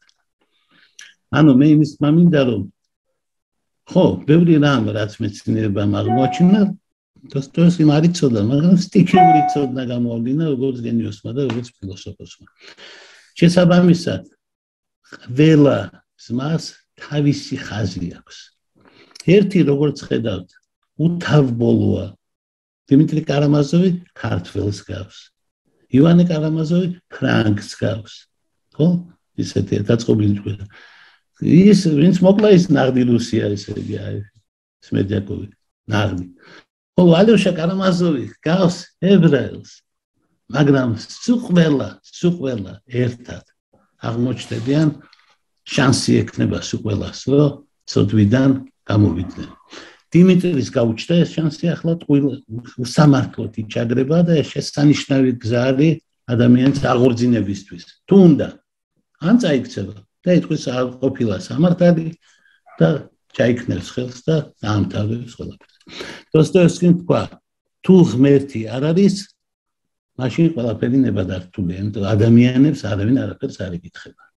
ანუ შენ მე ვერ გამსჯი. მოსამართლე ვინ არის? თუ ღმერთი არ არის, ვინ შეიძლება იყოს ჩემი მოსამართლე? დღეს მივყურე პროცესს, რომელზეც კორუფციაში ასამართლებდა ადამიანს კაცი, რომელიც არის გამოცხადებული კორუმპირებული. პროკურორი, ქურდი, მამა ძაღლი აგეცხოვოთ შესგვერდით. ყველამ კარგად ვიცით ვინ არის. ხო და კაცს ასამართლებს, პრობლემა არა აქვს. რატომ? იმიტომ ახლა ისა ხელისუფლებაში და სხვა, მაგრამ დოსტოევსკი ასეთ კაცს არ დაინდობდა. ამიტომ ფაქტი არის, რომ ჩვენ მისგან რა ვსწავლობთ? ჩვენ მისგან ვსწავლობთ, ასეთი არ ვიყოთ, რომ არ მოვკლათ. და როგორ შეიძლება არ მოკლა მამა? ერთადერთი ვარიანტი საგანათლება, კულტურა, მეტი არაფერი, სხვა არაფერი, ყველაფერი მამას კლავს. ყველა ინსტინქტით ადამიანმა მამა უნდა მოკლას. იმიტომ რომ ჩვენ 2 მილიონი წელი ვკლავდით მამებს და დედები მოყვავდა ცოლად. 2 მილიონი წლის არსებები ვარ და 10,000 წელია ცოტა ჭკუაზე ვართ მოსული და ცოტა ღმერთი და რელიგია და ზნეობა და სახელმწიფო და ასეთი რამები წამოვიწყეთ. სოფია ჭელიძეს აქვს ჩვენი ლექციის არ იყოს ბატონო ლევან 2000 წელია ეუბნებიან ადამიანებს არა გაცკლავ და მაინც კლავ ამის თქვა მინდოდა ერთ ლექციაზე მოვისმინე ის მაინც ხდება ეს ყველაფერი ბოდიში სოფია გისმენთ მოგესალმებით პირველ რიგში მადლობა საინტერესო ლექციისთვის მე ცოტა ბოლოში მომიწია შემოსვლა ვერ მომახერხე და ნუ აქამდე რაც ძმებ კარამაზოვებთან დაკავშირებით მქონდა კითხვა და მაინტერესებდა და ძალიან დიდი ინტერესი გამოიწვია ჩემში ამის წაკითხვისას იყო დიდი ინკვიზიტორის ნაწილში როდესაც თავისუფლებაზე საუბრობს დოსტოევსკი. იქ ამბობს ერთ ნაწილს რომ ადამიანები არიან უშინაარსი ასეთი მახსოვს რომ ადამიანები იმდენად სუსტები არიან რომ თავისუფლების ღირსნი არიან და არ შეუძლიათ იყვნენ თავისუფლები რადგან მისცემ თუ არა ამ თავისუფლებას ისინი მაშინვე იწყებენ იმ ადამიანებს ვისაც მისცემენ ამას პურის სანაცვლოდ და დაემორჩილებიან მას. ანუ ისეთი პათოსი აქვს დოსტოევსკის ამ ნაწილში წაყვანილი ჩემი ხედვით რომ ადამიანი არ არის ადამიანის თავისუფლება არის ძალიან დიდი ტვირთი და არ შეუძლია იყოს თავისუფალი, რასაც ნუ მერე უკვე ყველაფრის შეჯამების თანხმად რაღაც პერიოდის განმავლობაში მე ვიზიარებდი. მაინტერესებს ბატონ ლევან თქვენი აზრი თავისუფლებასთან დაკავშირებით, როგორც ეს დოსტოევსკის თესმის. არის თუ არა შესაძლებელი ადამიანი თანამედროვე სამყაროში იყოს სრულიად თავისუფალი? თავისი სულიერი და ფიზიკური ყველანაირი გაგებით. მთლიანად ჩემი რჩევა იქნება ამ ჩვენი საუბრის შემდეგ თქვენ ერთხელ კიდევ გადაიკითხოთ ის ნაწილი, სადაც არის მოთხრობილი ეგ ამბავი. საქმე ის გახლავთ, რომ ეს დოსტოევსკის აზრი კი არ არის, ეს არის კარდინალის აზრი, რომელიც ქრისტეს ეწინააღმდეგება. კარდინალი ეუბნება ქრისტეს. შენ მიეცი ადამიანებს თავისუფლება ხოლო ადამიანებს თავისუფლება არ ეკუთვნით. არ დამთავრებულა. კიდეც იქ მოვასწავლე. მოკლედ, ეს არის ასეთი ეპისკოპოსი, რომელიც კარდინალი, რომელიც ამავე დროს დიდი ინკვიზიტორი, ქრისტეს ეუბნება, რომ შენ ადამიანებს მიეცი ის, რაც მათ არ ეკუთვნით და ჩვენ წავართვით. ჩვენი ეკლესიაც ამბობს, რომ ადამიანი არაა თავისუფალი, ის იყოს კეთილი, ის ვალდებულია იყოს კეთილი. ქრისტე ამბობს, არა, ადამიანი არ არის ვალდებული იყოს კეთილი ან ბოროტი. ადამიანმა უნდა გააკეთოს არჩევანი, ადამიანი არის თავისუფალი. დოსტოევსკი ქრისტეს მხარესაა, ასე რომ თქვენ მაგ გეშლებათ თუ გონიათ, რომ დოსტოევსკი გვასწავლის, რომ ადამიანს არ ეკუთვნის თავისუფლება. რაც შეეხება იმას, რამდენად შეუძლია ადამიანს ისარგებლოს თავისუფლებით, მე რიცხვი დავასახელე ლექციაში. 7.8 მილიარდიდან არ აზროვნებს, ანუ მონა 7.79999 პერიოდში. ძალიან ცოტა ადამიანია თავისუფალი დედამიწაზე და უნდა იყოს ყდელა. ანუ პრობლემა გახლავთ ის, რომ კაცობრიობა სავსეა მონებს. რატო? აგე ძალიან მარტივი ამბავია. მონობა არის ძალიან კომფორტული. რო არ აზროვნებ, კარგია. კითხავ რაღაცას და გეტყვი. მე ახლა ამას ვკითხავ დედაჩემს, ამას ვკითხავ ბებიაჩემს, ამას მოძღვარს ვკითხავ, ამას წიგნში წავიკითხავ. თავადია მე არ ვიაზროვნო და მე არ მივიღო გადაწყვეტილება თორე ჩვენ ყველაფერს გავაკეთე. კაცი გეუბნება გამომყევი ცოლა, შენ ეუბნები წავალ დედიკოს ვკითხავ. და უკაცრავად, მაგრამ ადამიანი არის თუ არა გამოუკიდებელი არსება. ქრისტემ თქვა, რომ შენ ხარ თავისუფალი. სარტრმა თქვა, რომ მისჯილი გაქვს იყო თავისუფალი. შანსი არ ახარ ადამიანი. ყველა მონა, ვინც ადამიანი არ არის. ადამიანობა ნიშნავს აზროვნებას. აზროვნება სჭირდება გამბედაობა, ვაჟკაცობა. ზარმაცი არ უნდა იყოს, არ უნდა შეგეზავოს. მაგალითად, კაცს რო საყვარელი ყავს, იცის ყველა, ცოლის გარდა და ცოლსაც შეუძლია გაიგოს ტბინი განძლევს, მაგრამ არ განძლევს, კომფორტულია, რო განძლევს და გაიგებს, მაშინ უნდა რაღაცა ქნას, ან უნდა გაეყაროს, ან უნდა იჩხუბოს, არ უნდა. აგერ ქმარმა მანქანა აჩუქა და ბავშვებისთვის კარგია და ასე შემდეგ. რა ვიცი, არგუმენტები ვერ მომისმენთ.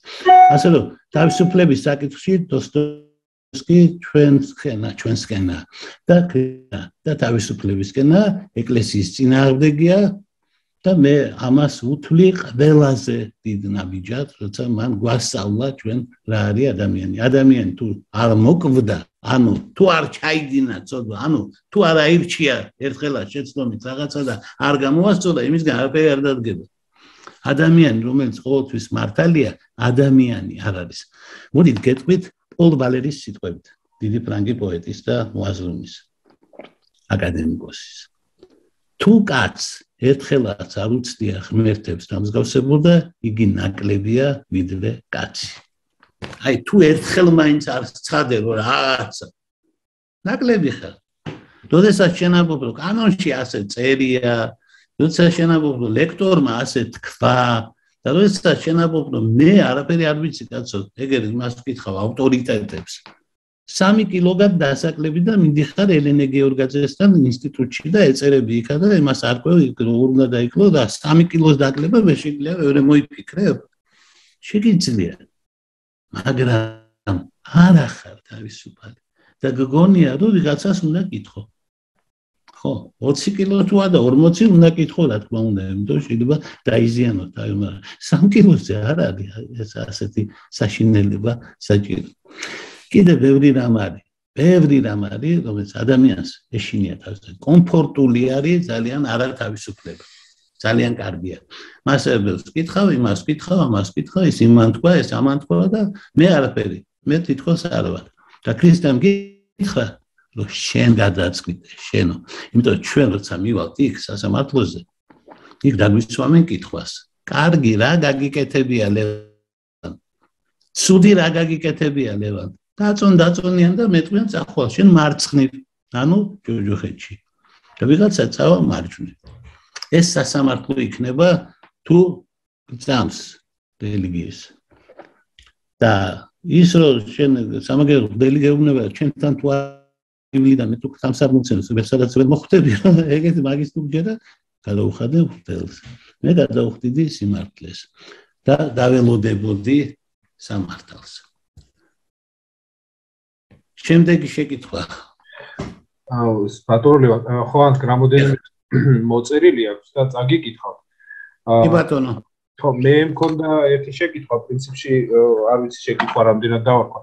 ის ნაწილი, როდესაც გრძელდება და ჩვენ ვიცით ნალაპარაკები, რაღაცა წყაროებით, ამაზე რა შეგიძლიათ რო გითხრათ?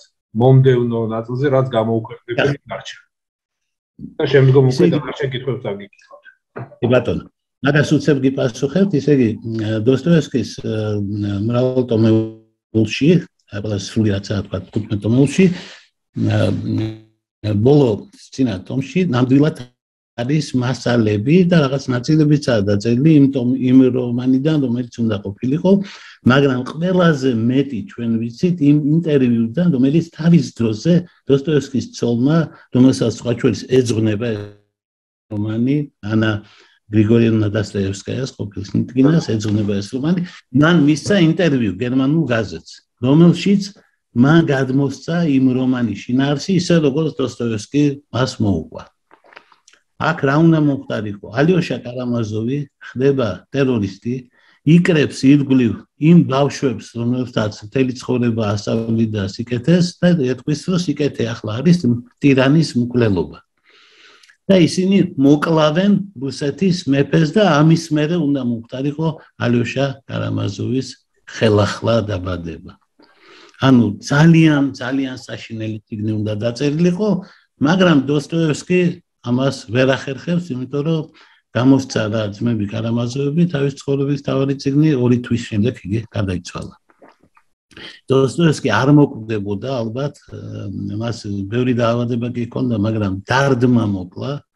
მას ყავდა, მას საერთოდ 2 შვილი მოუკვდა, ძალიან გვიან გაუჩნდა შვილი, 45 წლის იყო, პირველი შვილი სონია შიმშილით მოუკვდათ შვეიცარიაში და შვეიცარიელებმა საყვედური უთხრეს რა გატირებთო, ხამე არ ბეძინებაო და დოსტოევსკის უმწარესად დაიმხსოვრა და ძალიან საშინელი ამბავი იყო ნამდვილად სონიას სიკვდილი, მაგრამ ეს გადაიტანა რაღაცნაირად გადახარშა, მაგრამ მერე ყავდა ალიოშა.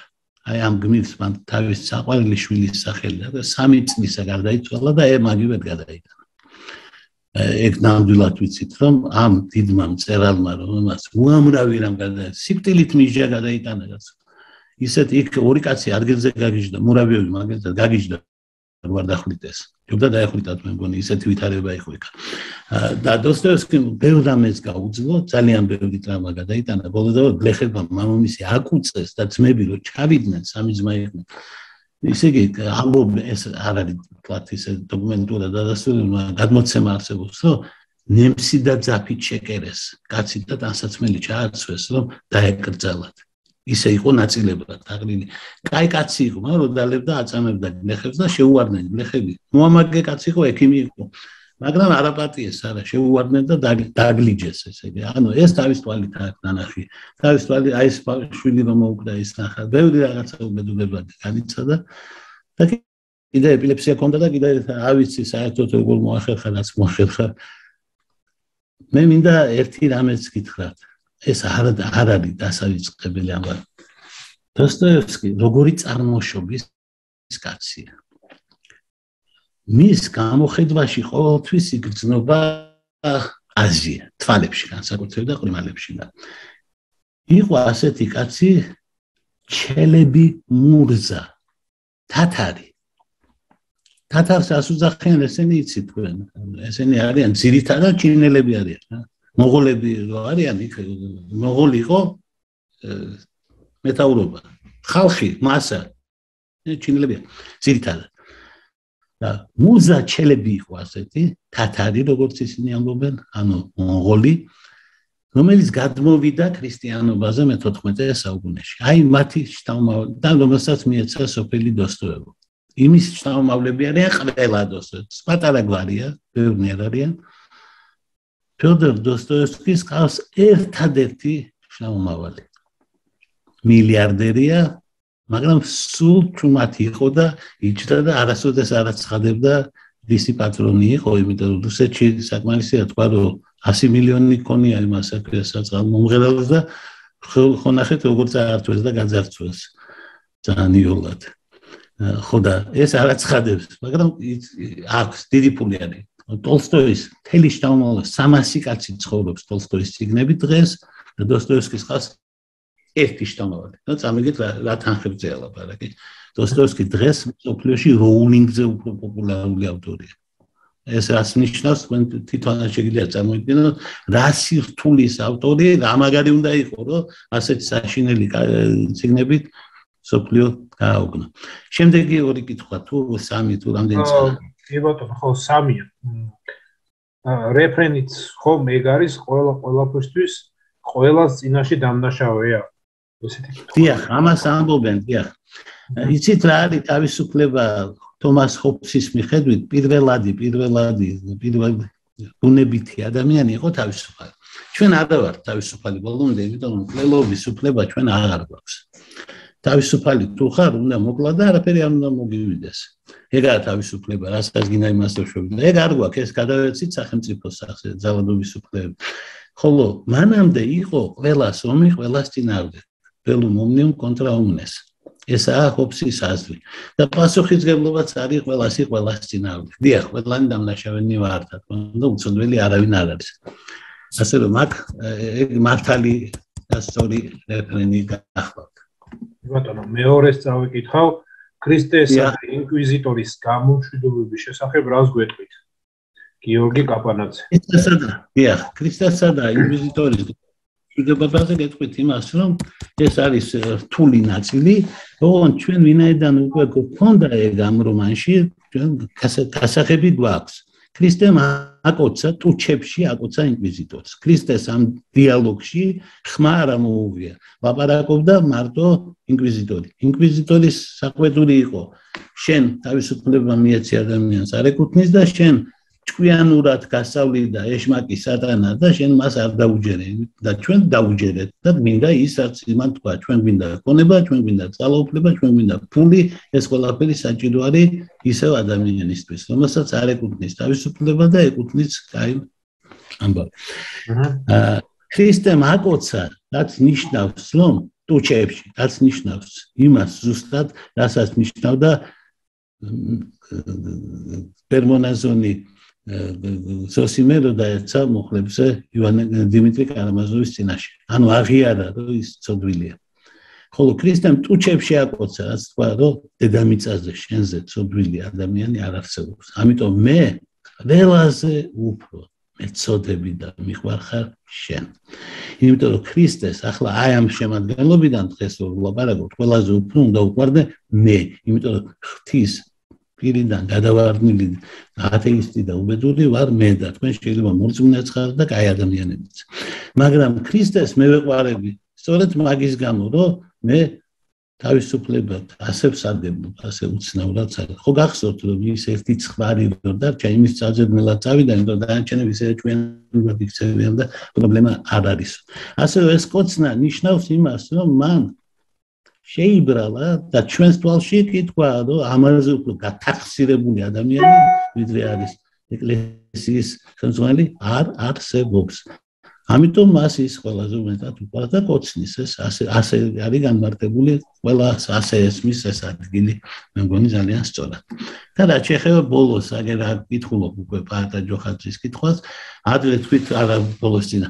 ადრე თქვით რომ მედე არის თავი ქართული პარადიგმა და პირები მის შესახებ რაც კი დაწერილი ყველაფერი ერთ წიგნად შეიძლება როგორ სტადიაში იდეა.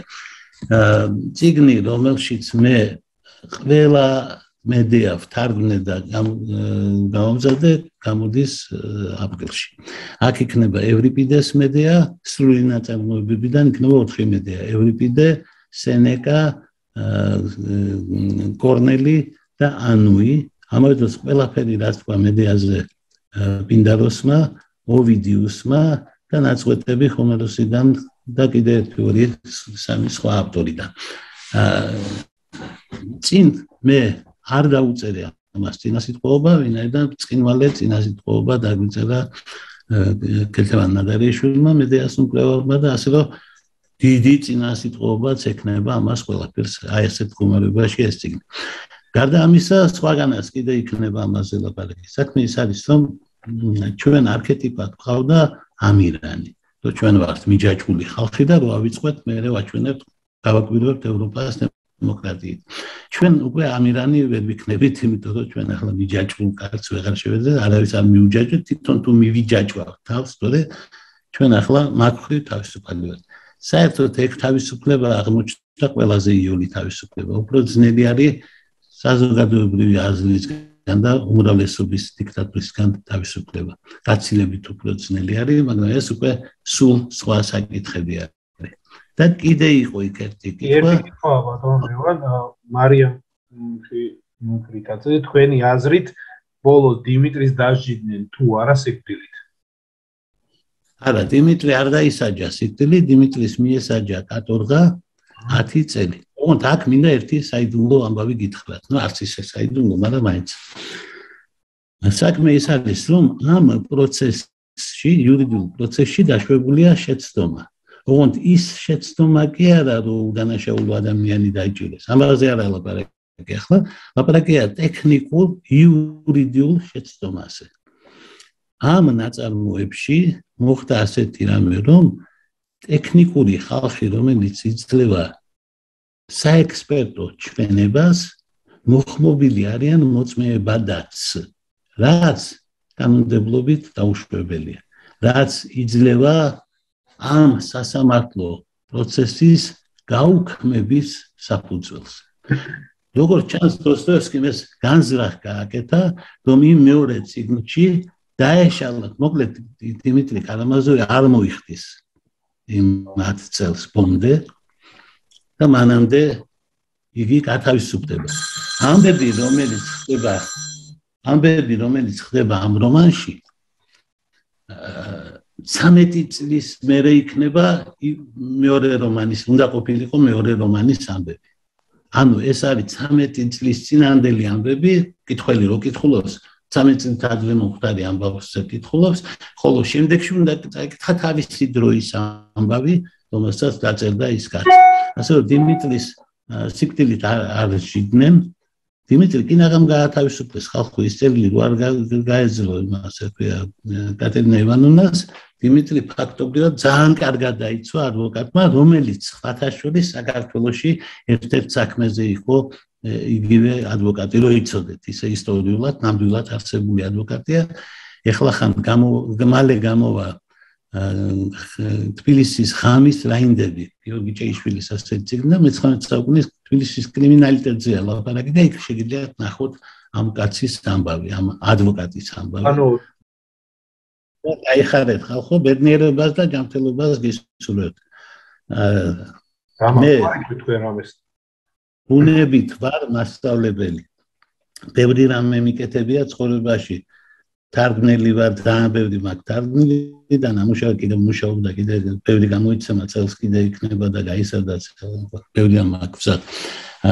რა ვიცი, ბევრ საქმეში ყოფილი ვარ. ბავშვობიდან ასეთი ვიყავი. ყველაფერს მოვედე, ჭადრაკში ვიყავი, ბიზაჩემმა მითხრა, ნამდვილი ჭადრაკი თუ გინდა ეს და ეს უნდა ქნაო და გაირკვა, რომ ყველაფერი უნდა მიატოვო რაღაცა ფიგურების გამო და მე ეს ავქენ. მერე ისე იგი ჩოგბურთელი ვიყავი, მოჭიდებული, მოკრირე ვიყავი, ფოტო მოყვარული ვიყავი, კინო მოყვარული ვიყავი, გადაღებული მაქვს რაღაცები ახალგაზრდობაში. მერე ანსამბლი მყავდა და გრძელთმები მქონდა მოშვებული და ბიტლოვკები მქონდა შეკერილი, წინტყავი უკან ნაქსოვი. ეს სკოლის პერიოდი ხო არ არის, მას დირექტორი ვარ. ეს პერიოდი არის და ასე რომ გპ-ში ვსწავლობდი, მერე იქიდან წამოვედი, გაეროში ნამუშევარი ვარ, ამერიკაში ნაცხოვრები ვარ, საფრანგეთში რომი ანგარიშო დაახლოებით 4 წელი გამომდის იქ ყოფნის. მოკლედ, ასე წიგნი არსებობს. მელია და ზღარბი. რომელიც ცნობილი ლექცია, რომ მელიას ბევრი სტრატეგია აქვს და ზღარბს მარტო ერთი. და ამბობენ, რომ ადამიანებიც ასეთები არიან ზღარბები, რომ ერთი იდეა პროექტს ეთყობდი, რომ ნახეთ ალამაზი მთვარე, ეს იტყოდა ხო იცი მთვარეების სიმბოლოა და სიგარა ხო იცი სიმბოლო. ყველგან ერთი ეხატებოდა, რომ მოკალიდე და მამა და მოიყვანე დედა. მოკლედ ოიდიპოსის კომპლექსი ევანდებოდა ყველგან. ზღარბი იყო. ხოლო მე ნამდვილად ვარ მელიის ტიპის, ანუ ბევრი ინტერესი მაქვს. და აი ამდენი ინტერესი მასაებლობაზე უფრო კარგი არაფერი ჩემთვის არ ყოფილა. ასე თქვენ მე არ გამიკვირდა რომ გაგვიქცევდა ცოტა, იმიტომ რომ არ არის ადვილი ასეთი კარგი აუდიტორია ხელიდან გაუშვა. ასე რომ მომავალში კი გირჩევთ რომ ისინი ჩართოთ ხოლმე კამერები, ახლა მე არ გაკადრებთ, მაგრამ მასაებლებს უჭირთ ძალიან ზუმის ხალხს, ვერ ხედავს იმას აქვია. ეგრეთ წოდებული ფიდბექი უნდა დაინახოს. მაგრამ ნუ იმით აქვია ვიღაცებმა გამამხნევეს რაღაცებით აქვია თითების აწევით და ასე შემდეგ.